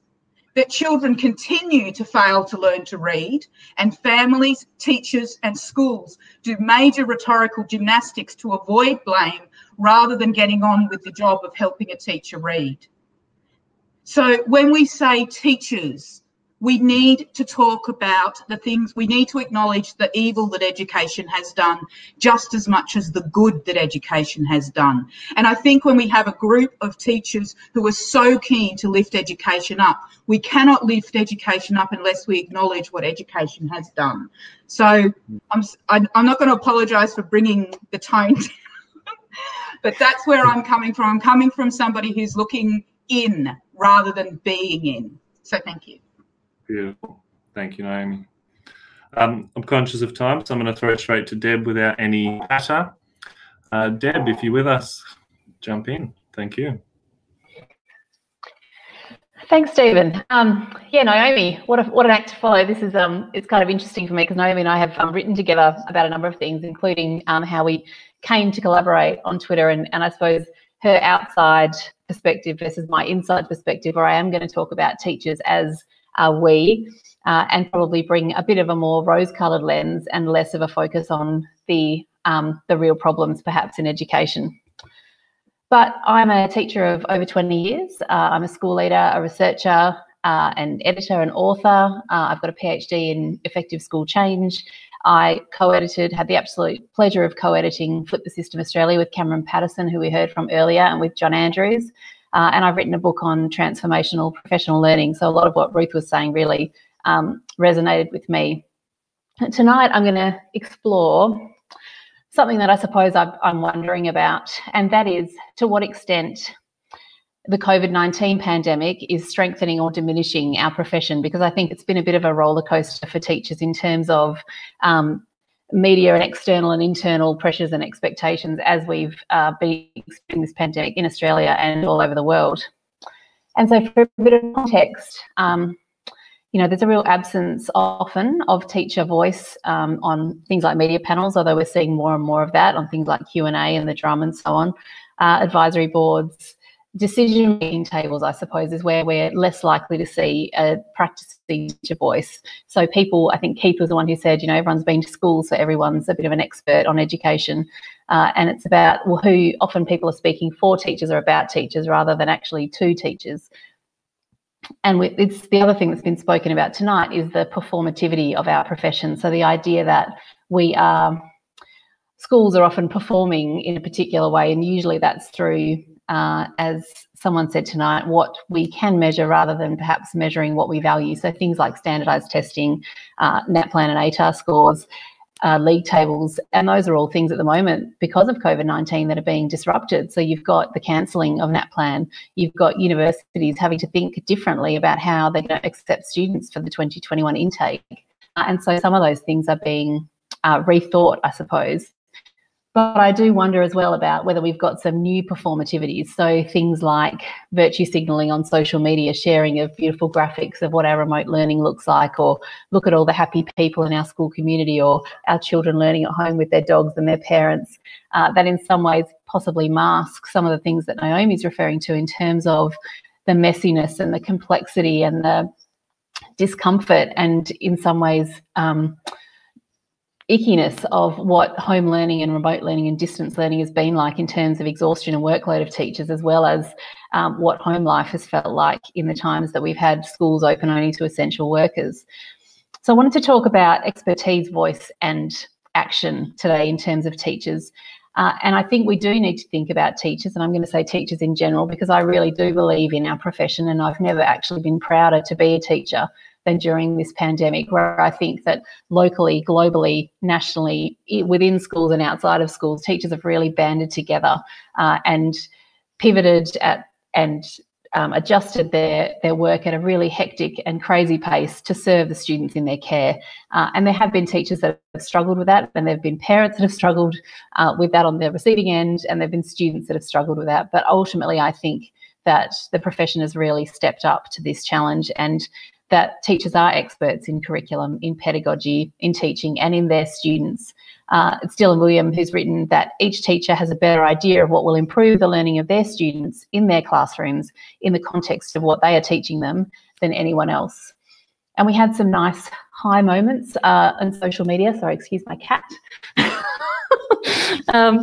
One of my cats, where we had the Teachers Rock hashtag, we had teachers being called heroes and frontline workers, but it didn't last long. And then we had our Prime Minister saying that we were child-minding, not teaching. The West Australian Premier said publicly at a press conference that parents should ask for a refund from private schools if they weren't going to return to face-to-face learning, as the government had decided it was safe for schools to return. And a West Australian principal was stood down by the Education Department after she urged her parents to keep their children home if they could for the first week of term, because she wasn't sure at that point if the hygiene and physical distancing measures could be implemented. And she's since been reinstated. But those are the kinds of things that happened quite quickly after this sort of little brief moment of support for teachers. And reflecting on Cameron's presentation about democracy earlier, there's more and more government restrictions, like the COVID-19 crisis has kind of allowed the government to tighten its hold on citizens and on schools and on teachers in many ways. I think that's a really interesting thing to watch. And tech companies too have allowed potentially more surveillance, more data gathering, and some kind of worrying things that I probably won't talk about for now. But for me, teacher voice is something that's really important, because for me, voice is about being valued, being heard, and being an agent, someone who can enact positive change. And while I know that there are, you know, COVID-19 has really shone a spotlight on some of the real inequities and glaring problems in our education system and in our society, I do think that what we need to be thinking about is positive action. And so that's teacher voice in schools through consultation, meaningful feedback, and meaningful teacher collaboration around actual change happening, and beyond school. Things like panels, advisory boards, in the media, podcasts, webinars like this, blogs, chapters. You know, not everyone wants to write a book, but all things that give our voice as a profession credibility, I suppose. But I understand there's also real challenges to us as teachers speaking up and speaking out. There's the busyness of the work. A full-time teaching load is a really place, and being a school leader is really busy as well. Here we are on a Monday night. It's a public holiday here in Western Australia, and this is what I'm doing on my public holiday evening before I go back to work tomorrow. And it's voluntary, unpaid work to speak out. There's a risk to ourselves and to our jobs, and some schools are really and systems don't allow teachers to speak. And there's also an ethical dimension in terms of protecting our students. You know, their stories are not our stories to tell. So there's issues with us thinking about what it is that we can share publicly, and there's always the problem of time. But there's some opportunities as well, I think, and as I said, the school, local, national, and global collaboration, and the professional sharing and solidarity and coming together that's happened during this pandemic has really been inspiring to me. I think some of the professional learning that's been offered, the global webinars, things like this or anything else, where it doesn't matter where you are, it's free and anyone can join. You're not limited by airfare or time or money, and I've really seen teachers and school leaders as agents, because the change has been so hectic, because we've had to think so deeply about the context of our own schools. We've really had to make those decisions and take ownership and be empowered to do the right thing for those people that are in our care in our schools. So what do we do now in terms of voice? I think there's some interesting challenges from tonight's presenters around what it is that teachers can consider. I think the "we're all in this together" catch cry is an interesting one, because certainly we're not all in this together in the same way, and there are inequities. And I think we can ask ourselves a few questions. In Flip the System Australia, we talked about the fact that speaking out as a profession was actually a service to education. And I think we need to ask, when we're choosing to speak and be silent, whose voices are we amplifying and elevating, and what positive action could we each be taking? Thank you. Well said, beautifully done. Now, again, conscious of time, we're going to try and throw to Adrian Piccoli, if we may, as I appreciate everyone giving up their time and indeed watching this back at a time of their choosing. Thank you, Deb, for speaking on a day off. And of course, Adrian, take it away.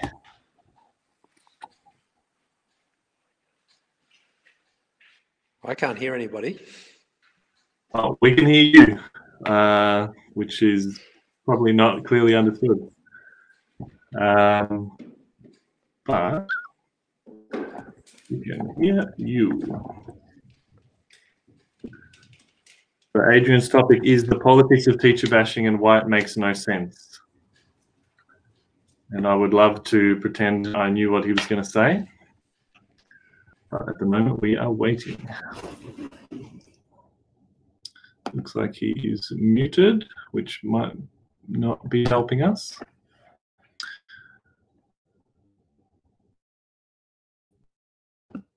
Okay, we did test this beforehand for reference, but all of a sudden it appears not to be working. So what we might do is, I can't actually mute him from this end. Adrian, you need to unmute yourself. And I don't think he can hear us either. So we might jump to Polly. Polly, if you're happy to jump in for us, we'll troubleshoot in the back end to get Adrian on, perhaps. Yeah. Oh, now you've got me while I'm like busily putting dinner away. Sit back down and see my filthy house. Hello all. So I was sort of thinking about the topic, and I was thinking about democracy, obviously. And like a number of us have said, right? So free, high quality, universal, secular education is the cornerstone, right, of any democracy. It means that we can educate all of our citizens so that they can participate effectively in society and a democratic process.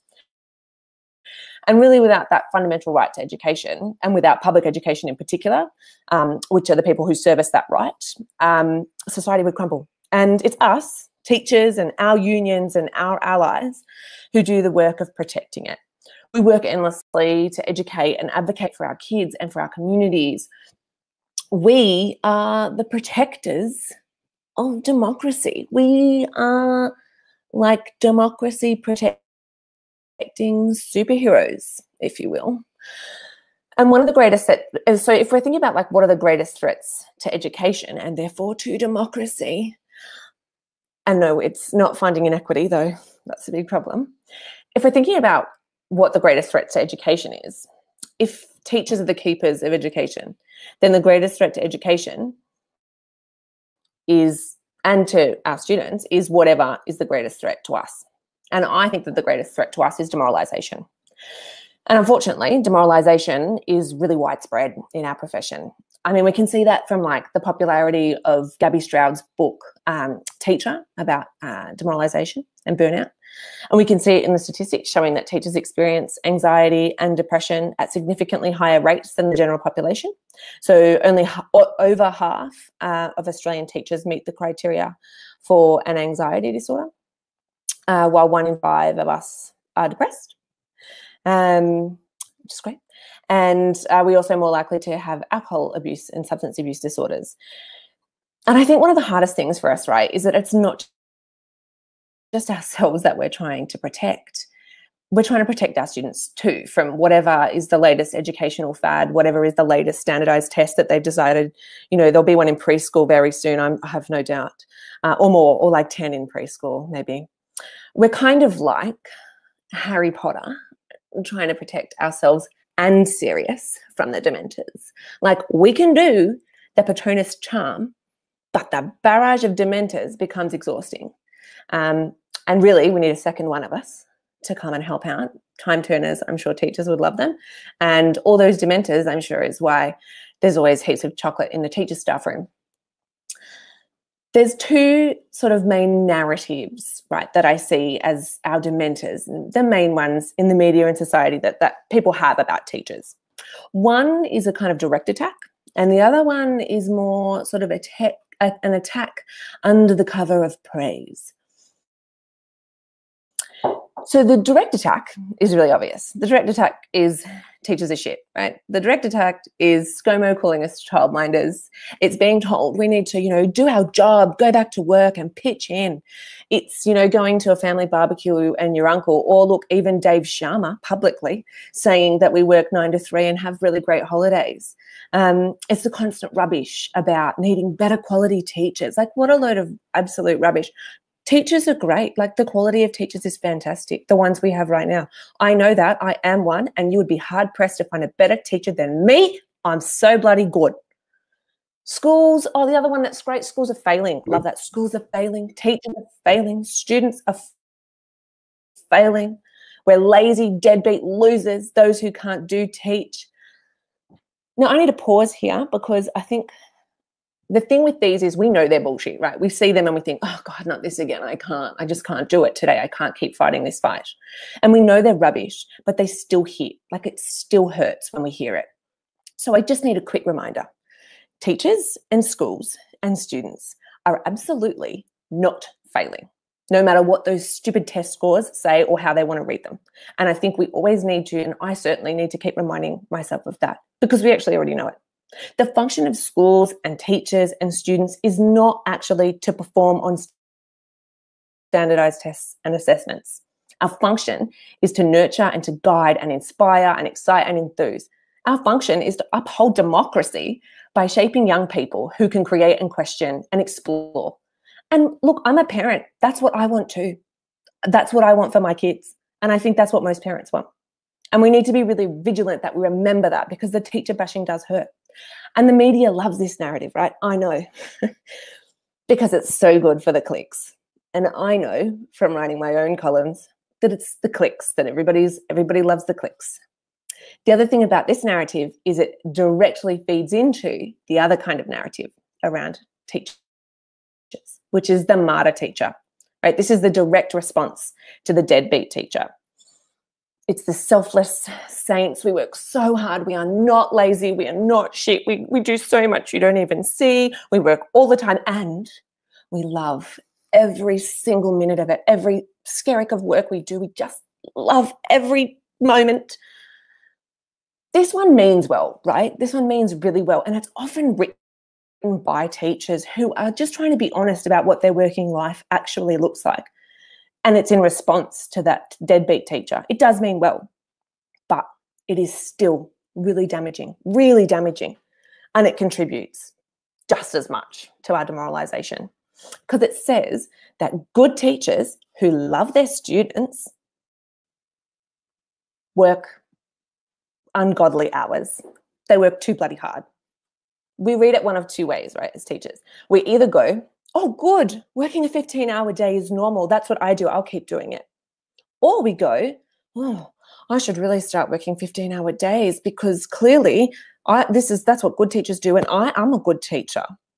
And this is just so bad. Like, it leads to burnout and to resentment and to the higher levels of anxiety, depression, and substance abuse. If the deadbeat teacher narrative is how outsiders bash teachers, the martyr teacher narrative is how we bash ourselves. It's never enough. What we do is never enough. We know that. We know in our work we always could do more. We're never enough. It's never enough. We're so desperate not to be the lazy teacher that we end up totally exploited, overworked, and actually really, really terrible role models for our students. It is terrible modeling to say that we should be working ourselves into the ground, that is a model for a decent life. It's not. So here's what I know. I know that I need to return always to my purpose, right? My purpose is to love and teach and guide and advocate for my students, right? And that includes being a good role model and taking care of myself first, and having really strong boundaries about what is work time and what is not work time. And if I'm not provided enough work time to do the work, then there needs to be more resources, more people to do that work, or I need to get paid more, and that one's not happening. The other thing I know now is that teaching is not a lifestyle choice. I actually used to legitimately say, teaching's not a job, it's a lifestyle choice. Like, what a totally effed up thing to say. It's not a lifestyle choice. And careers are long, right? Careers need to be long. We need to understand that teaching careers are often like 40 years plus. You don't need to be a head teacher in 3 years. Like, you don't need to just, oh my God, I got to do it all now. Because our kids actually need longevity out of us. That's what they need. The other thing I know for certain is that near enough is good enough, most of the time. I know that giving 100% effort to 100% of things 100% of the time is 100% stupid and 100% a terrible example. And it also gives the teacher bashers exactly what they want. It allows them to exploit us even more, and they get double the pound of flesh that they pay for. I suggest we stop giving to them, and that we put ourselves and our students and bloody democracy first. So yeah, that's me. Way. All right, Polly, so somehow you need to get Jane up next. So I don't know how you're wangling that, but unless Adrian is about. I am about. Oh, it's very I'm easy. alive. Hey, Mum, come here. Oh, no, there, Adrian, going to go. Oh, Adrian, go ahead. See, I'm alive. I don't know. The audio had been working perfectly until about 30 seconds before, and then it just stopped. Anyway, I did the traditional thing that we all do, which we've kind of all done during the COVID thing.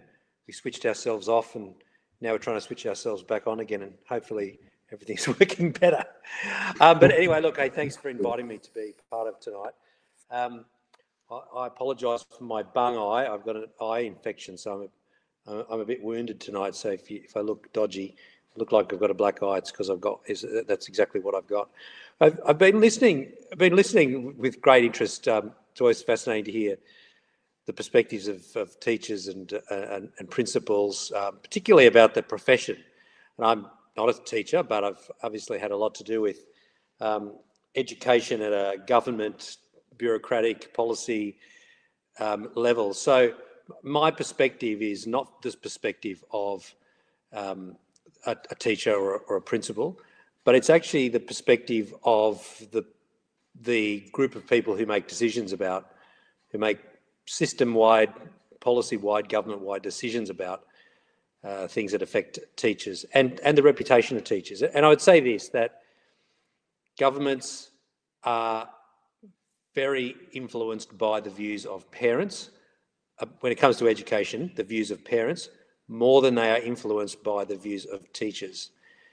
So when you think about why do governments do what they do, it is more driven by a desire to deliver to parents what their expectations are in education, as opposed to school teachers. Not to say they don't take the perspective of school teachers into consideration. They do, sometimes to a greater, sometimes to a lesser extent. Everybody would have views about governments and what they do in education. But I think it's always important for the teaching profession to remember, particularly when you think, why are governments doing this? It's not the right thing for teachers, or it's not the right thing for schools.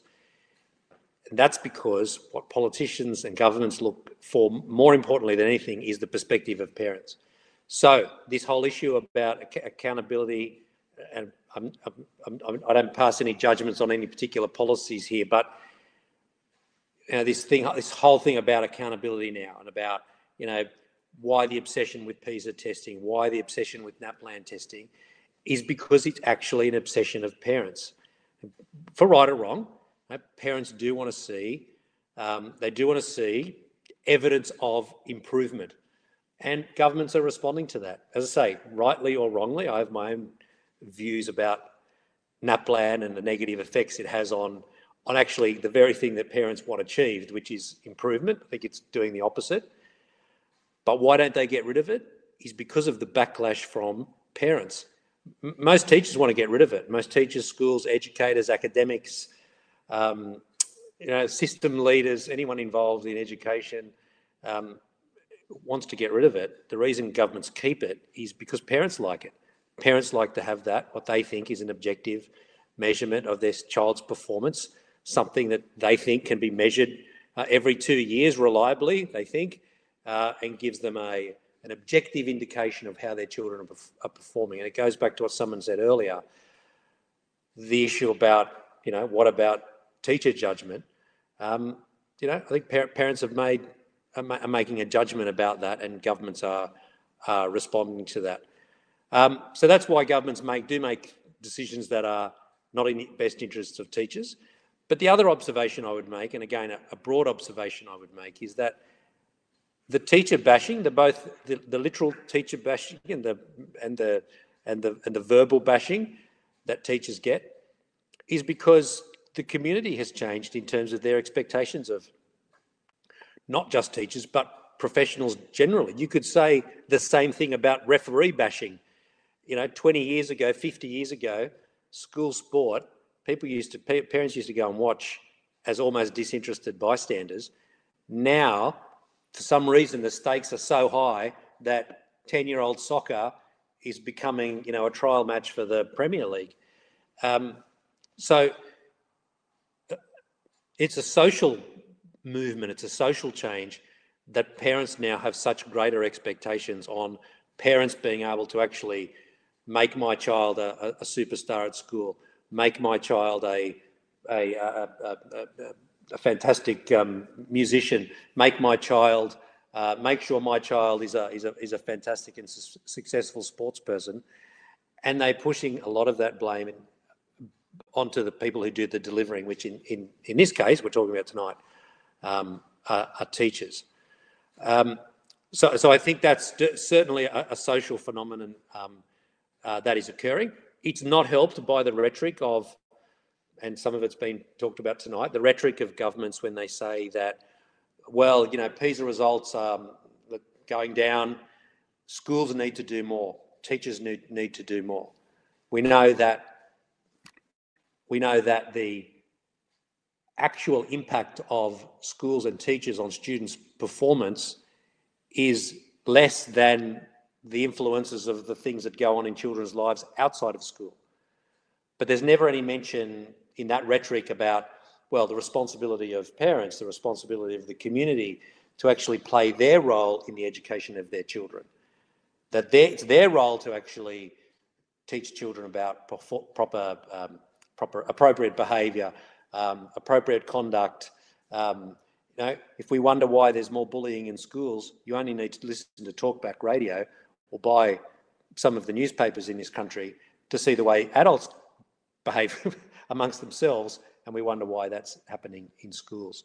So I don't think teachers shouldn't take it personally that there's some slight against the teaching profession on its own.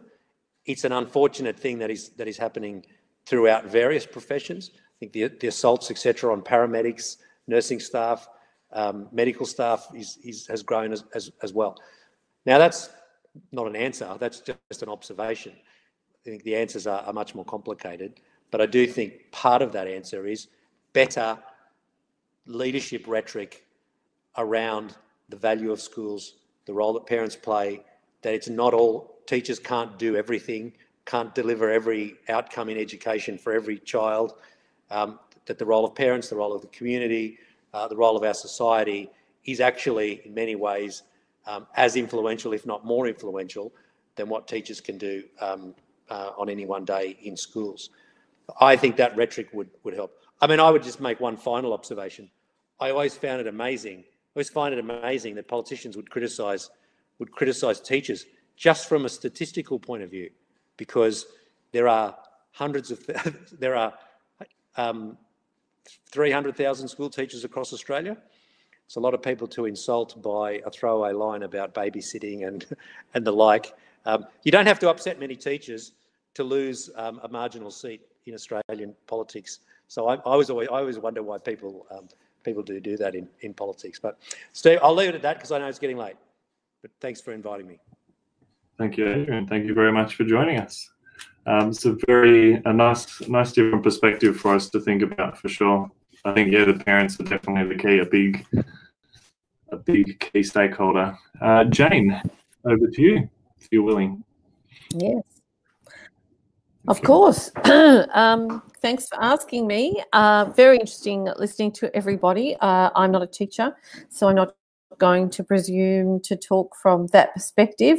What I'm talking about is women's work, so I'm looking at teaching from a feminist perspective, because I think we have to agree, even though there's been quite a few male speakers tonight, many of whom are teachers, that basically teaching is one of the feminized professions.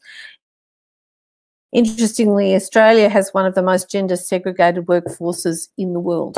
60% of us work in an industry dominated by one gender or the other, and this will shock you, but female-dominated industries are lower status and lower paid than male-dominated industries. Teaching, nursing, childcare, aged care, hospitality, retail, tourism, and the arts. Those are all among female-dominated professions. You will notice that a great many of them have been extremely badly affected by COVID-19, either by being forced to work at the front line, you know, in difficult situations, or by losing their jobs altogether. Indeed, I believe women have lost their jobs at a much higher rate as a result of COVID and the recession that follows than men have, and that's unusual. In most recessions, women tend to hang on to their jobs, partly because even though they're low paid, they are the kinds of jobs that keep the wheels turning. Women's work is traditionally undervalued. Let's just be straightforward about it. Women are expected to care for others and to serve others as part of their duty in just being female. And we don't value people who merely do their duty. In fact, I would argue that particularly in professions like childcare, we resent paying for it at all because we think it should be done for love, not for money. And I think when Polly was talking earlier about the martyr teacher, that's part of that mindset, that the caring professions, and women are seen as the natural carers and workers and nurturers, should be done for love, and that to get paid for it is almost illegitimate. There's almost something mercenary about that, which is utterly absurd. But unfortunately, it has a real effect on women, and it has a real effect on women throughout their lives because they tend, particularly in Australia, to congregate in caring work. But why does teaching have a particularly, kind of the way it's talked about, the way people talk about teachers with such scorn sometimes and disdain? Why teachers in particular? I mean, nurses are poorly paid, they're incredibly overworked, but they are often kind of idealised and venerated. I think that part of that is because nurses do an archetypal female job. They are the nurturers and the carers, and their work is non-threatening. And they are often working in, sort of support for the doctor. Now, doctors are increasingly women, which is great to see, but by and large, if you ask people to imagine a doctor, they'd still tend to imagine a man. So we love women when they're working in support of men.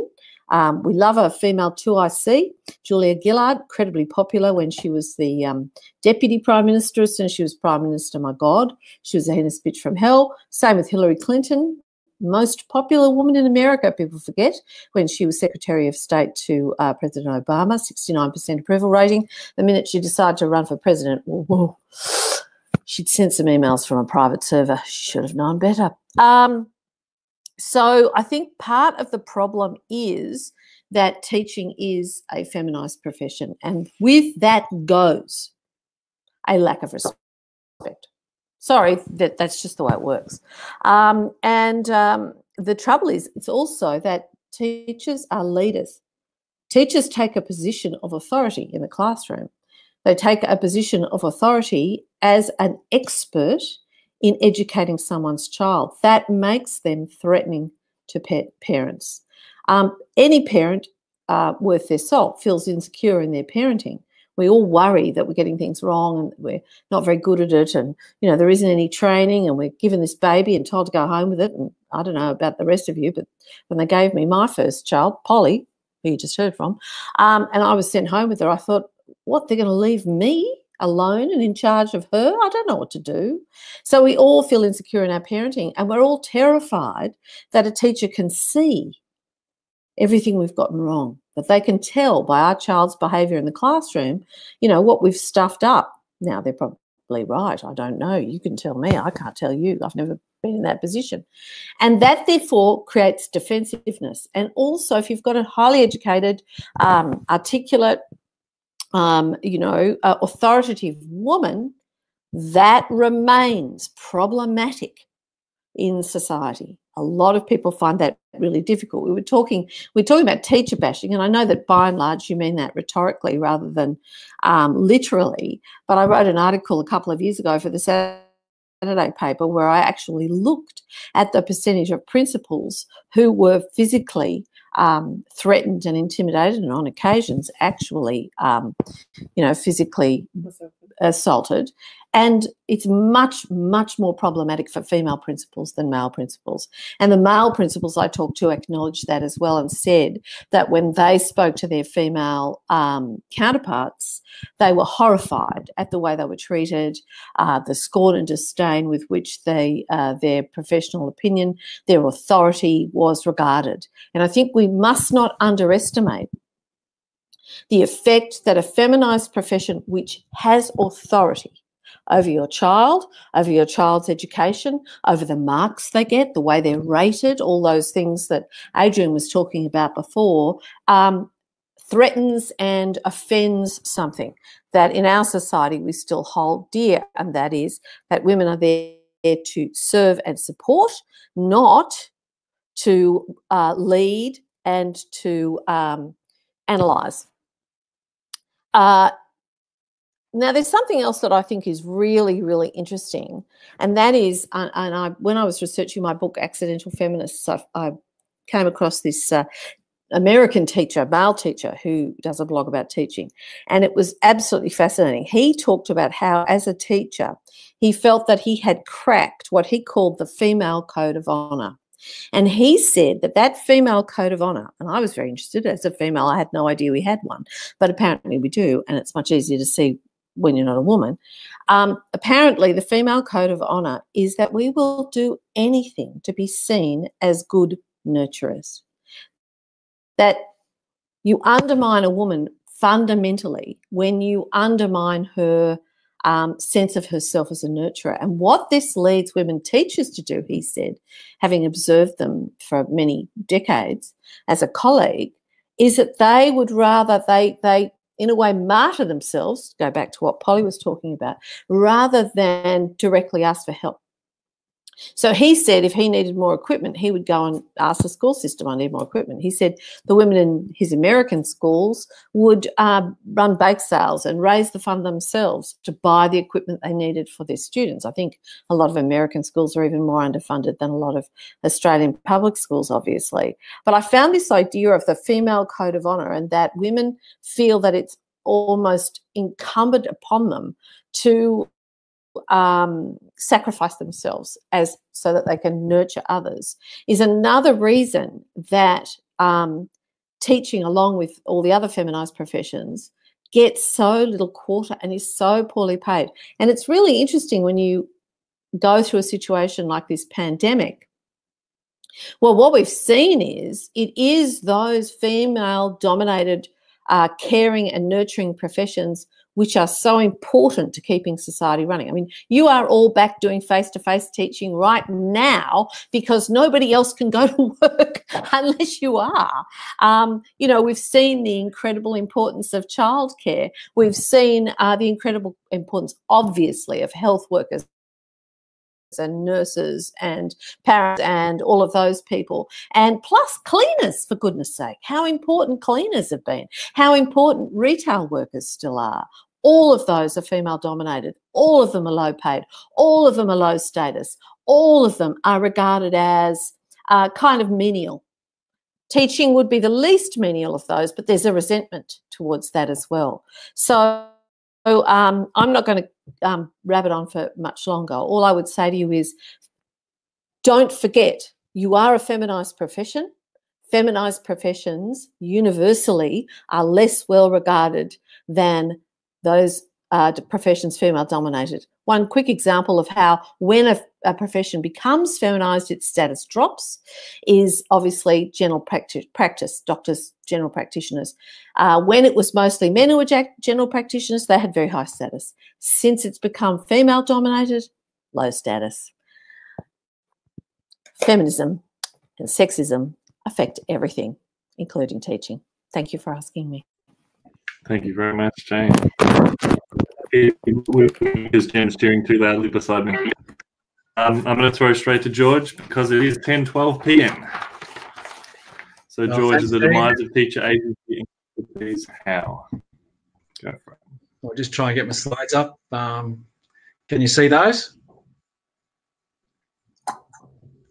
Not yet, but I'll give it a beat. Not yet. Okay. All right, got them. We can see your screen. And then slides, and then make them big. Beautiful. Can see that. Okay. Go ahead. Thanks, guys, for waiting around. My name's George. I'm a teacher at Box Hill Senior Secondary College. I just wanted to talk about the demise of teacher agency and expertise, and perhaps offer some reasons why and how. One aspect, I know it's a complicated thing, and I don't want to pretend that I understand all of it, but I think one aspect, particularly in the Victorian system, is this notion of evidence-based education. And a academic from England, Adrian Simpson's written quite a bit about it. He reckons this evidence-based education has sort of come in to sort of usurp teacher experience and agency.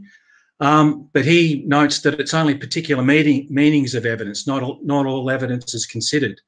The particular method that seems to dominate is this meta-analysis, and I really encourage teachers to try and learn a little bit more about it.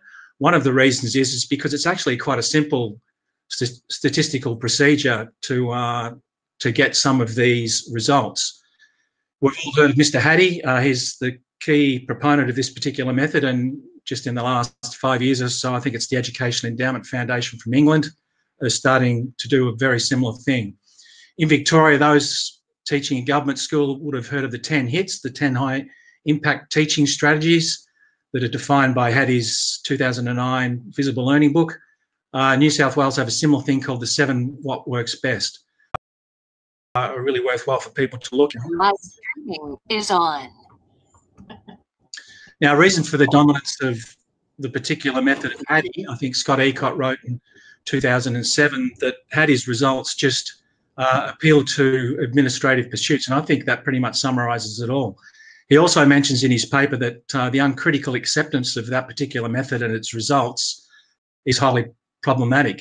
In a paper a year later, he calls this visible learning dominance a cult and a tragedy for Australian school leadership, and I'd like most teachers to sort of consider that as something that's really important.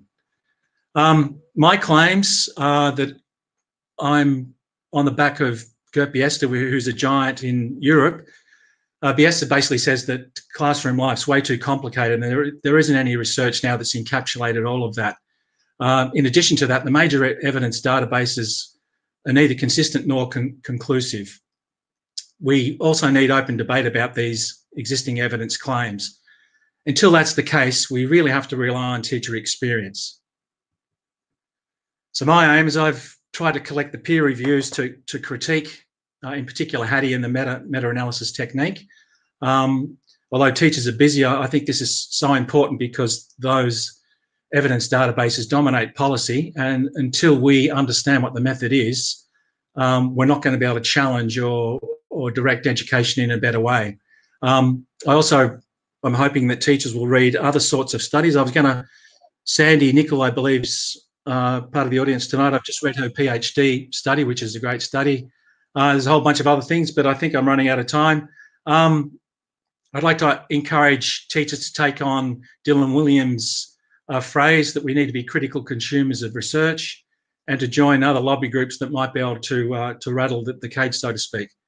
An example of a different evidence database that is very different to Hattie is the USA's What Works Clearinghouse. It's a much larger organisation with 20 or more credentialed professors. Their evidence database is very, very different to the meta-analysis technique. So the question is why are they so different? Here's an example of perhaps one of the reasons why. A lot of the complexity of the classroom has been summarised into one data point. I'm hoping that we can perhaps turn these arrows around and get back to the complexity and nuance of classrooms. One of the memes, I think, or a couple of the memes that I think that have demoralised me at least, and I think from other teachers that I've spoken about, our friend Mr. Hattie again, he continued with the claim that statements without evidence are just opinions. And Kevin Collins, who's the CEO of the Education Endowment Foundation, said, if you're not using evidence to inform your decisions, you must be using prejudice. Of course, the evidence that they're referring to is their evidence, not a teacher's experience or classroom evidence. Once again, Mr. Hattie said that when teachers make a claim they're having a positive effect on achievement, or when a policy improves achievement, this is almost a trivial claim. Virtually everything works. One only needs a pulse and we can improve achievement. I hope we can challenge that. Dylan William did in fact try and challenge that using one of Hattie's feedback studies.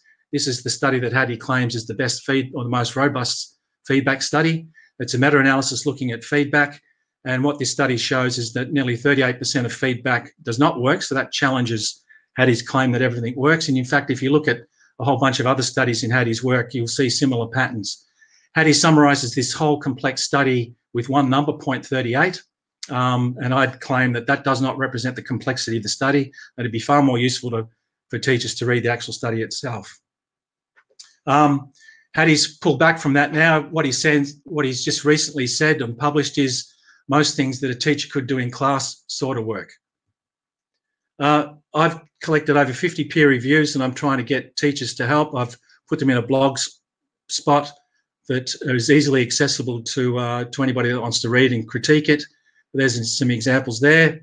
Gert Biester once again warned of this form of this meta-analysis technique. He calls it a form of totalitarianism. I'd encourage you to read Biester's 2010 paper. Just another example of the way that evidence can be used. Hattie's has presented in his 2003 paper that teachers are 30% of the effect on student achievement. He doesn't list any the study that he got that from, so it's difficult to check.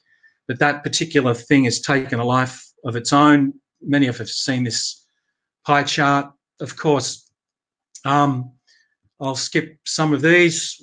Last year, Pazzi Solberg gives different figures. He refers to the American Statistical Association's group of studies in 2005. You can check all of those. They list a teacher effect of 1 to 14%. Whichever one you believe, I think, is determined by your bias. If you believe the 30%, then you can use that to justify reduced Gonski funding. There's a whole, I'm making a lot of claims here, but hopefully I've backed them up in my blog site. If you believe the 1 to 14%, that gives you a totally different picture of teaching. Other evidence, I think Sandy's here. I just saw Sandy's PhD last week. It resonated with me quite a lot because she talks about looking at individual teachers' stories. And that conflicts with Hattie. Of course, he doesn't want to listen to teachers' stories. He published that in 2007 or in an interview. But now he's changing. In an interview with Ollie Lovell, he's reversed. He said, now it's not what the numbers say, it's now the story. So there's lots of contradictions and complexity. I've set up a motion that if AEU, Australian Education Union members, are in agreement to try and get the AEU to try and challenge some of these databases, I think that's the first step. There's a couple of other steps. And if you want to help with my blog, that's the blog spot address. Thanks for your time. Thank you very much, George. And lots of actions to follow through on. We're really hoping that something beyond an open discussion comes from this, as valuable as this discussion has been. We're going to throw to Mark Prune, who referred to what we're doing right now as a form of radical democracy. Was pretty radical, I believe. So Mark, if you want to jump in and take it from there. You bet. Thank you, Stephen. I'd like to thank you, Stephen, for organizing this, and for David, who introduced me to this and this fantastic forum and chance to share, and also to the rest of you all. I think it's been amazing how things have gone together and fit quite well. It's fantastic when that happens thematically and in terms of inspiration. So it's really an honor. I appreciate that. I'm going to start my timer and share my screen. Let me see. Screen.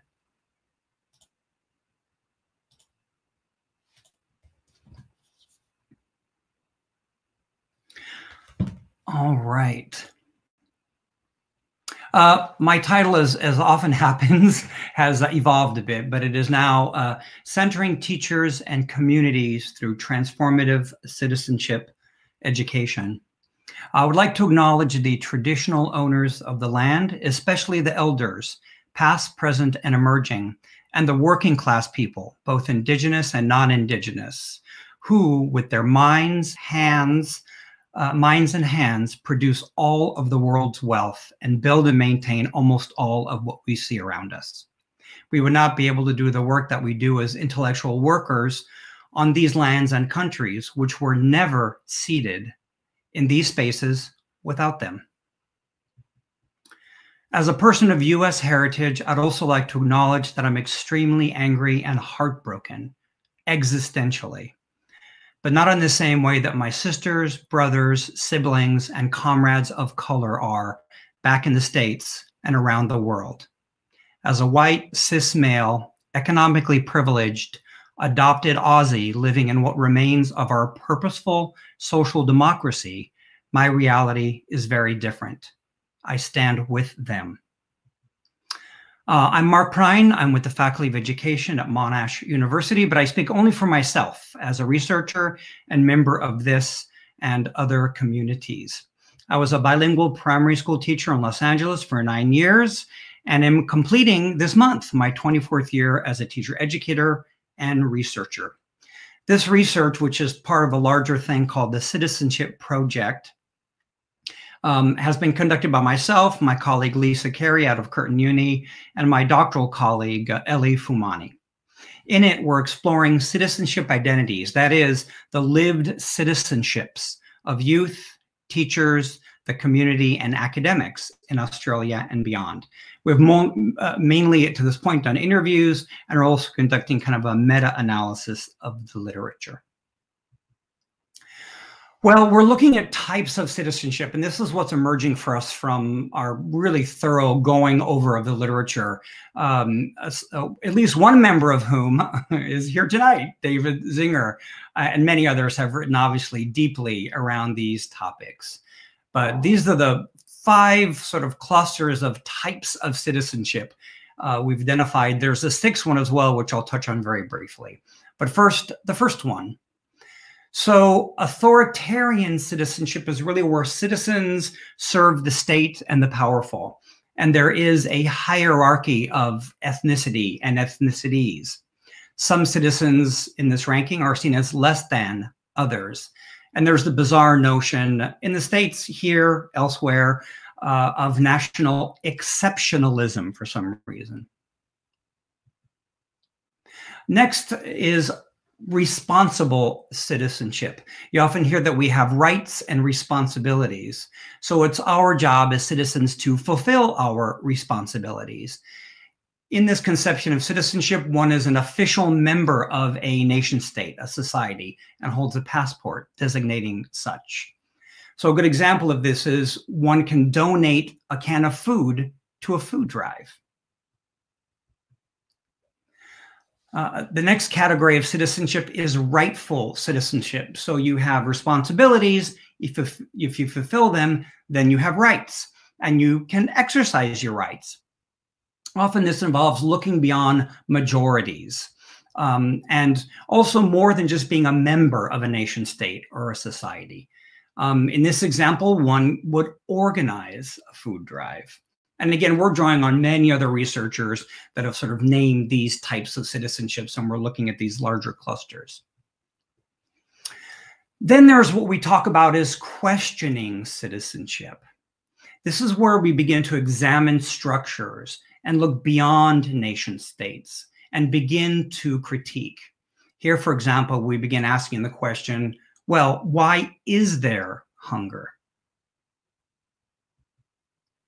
And then the final category, or penultimate really, of citizenship is one that's transformative citizenship.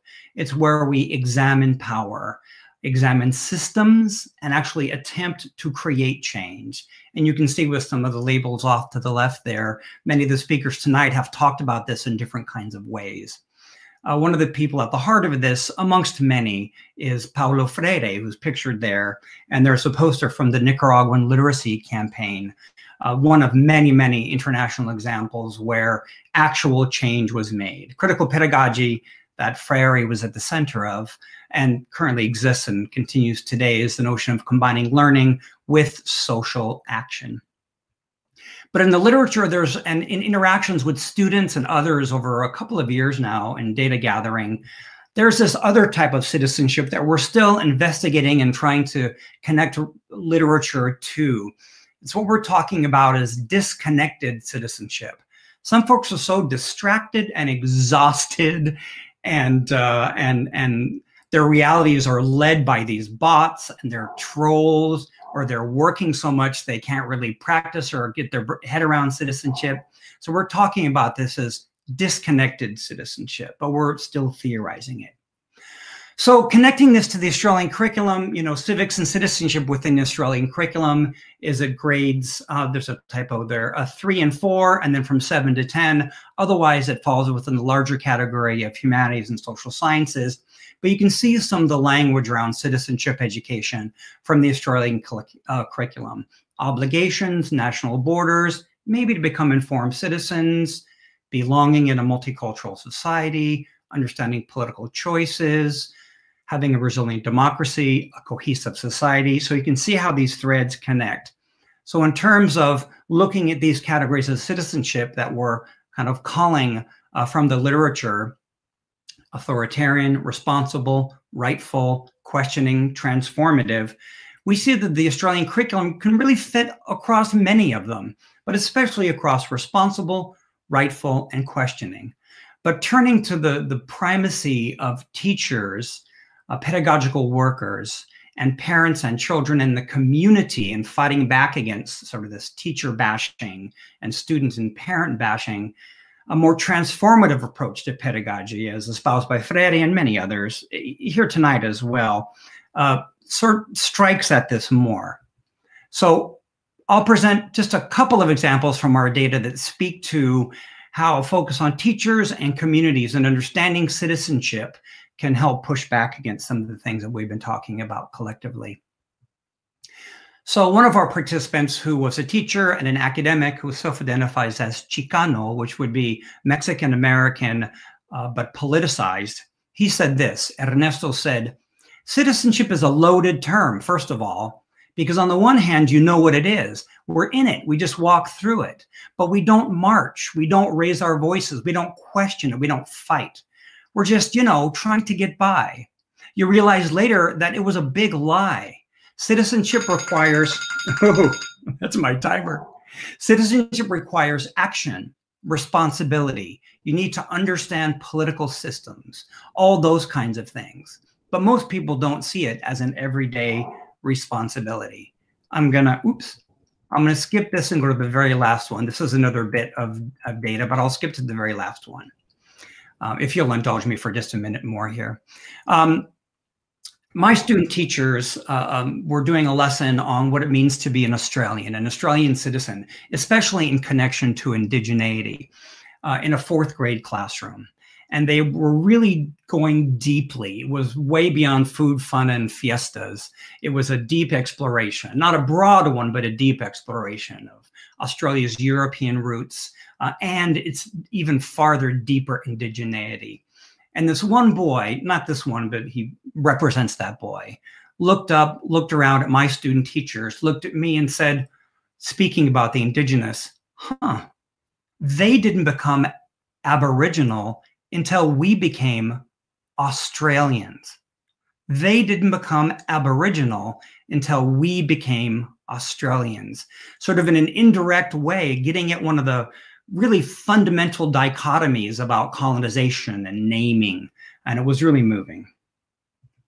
And those are my contact details. Mark Prine at Monash. Thank you very much. Beautiful work, Mark. Thank you. I'm impressed that you set the timer.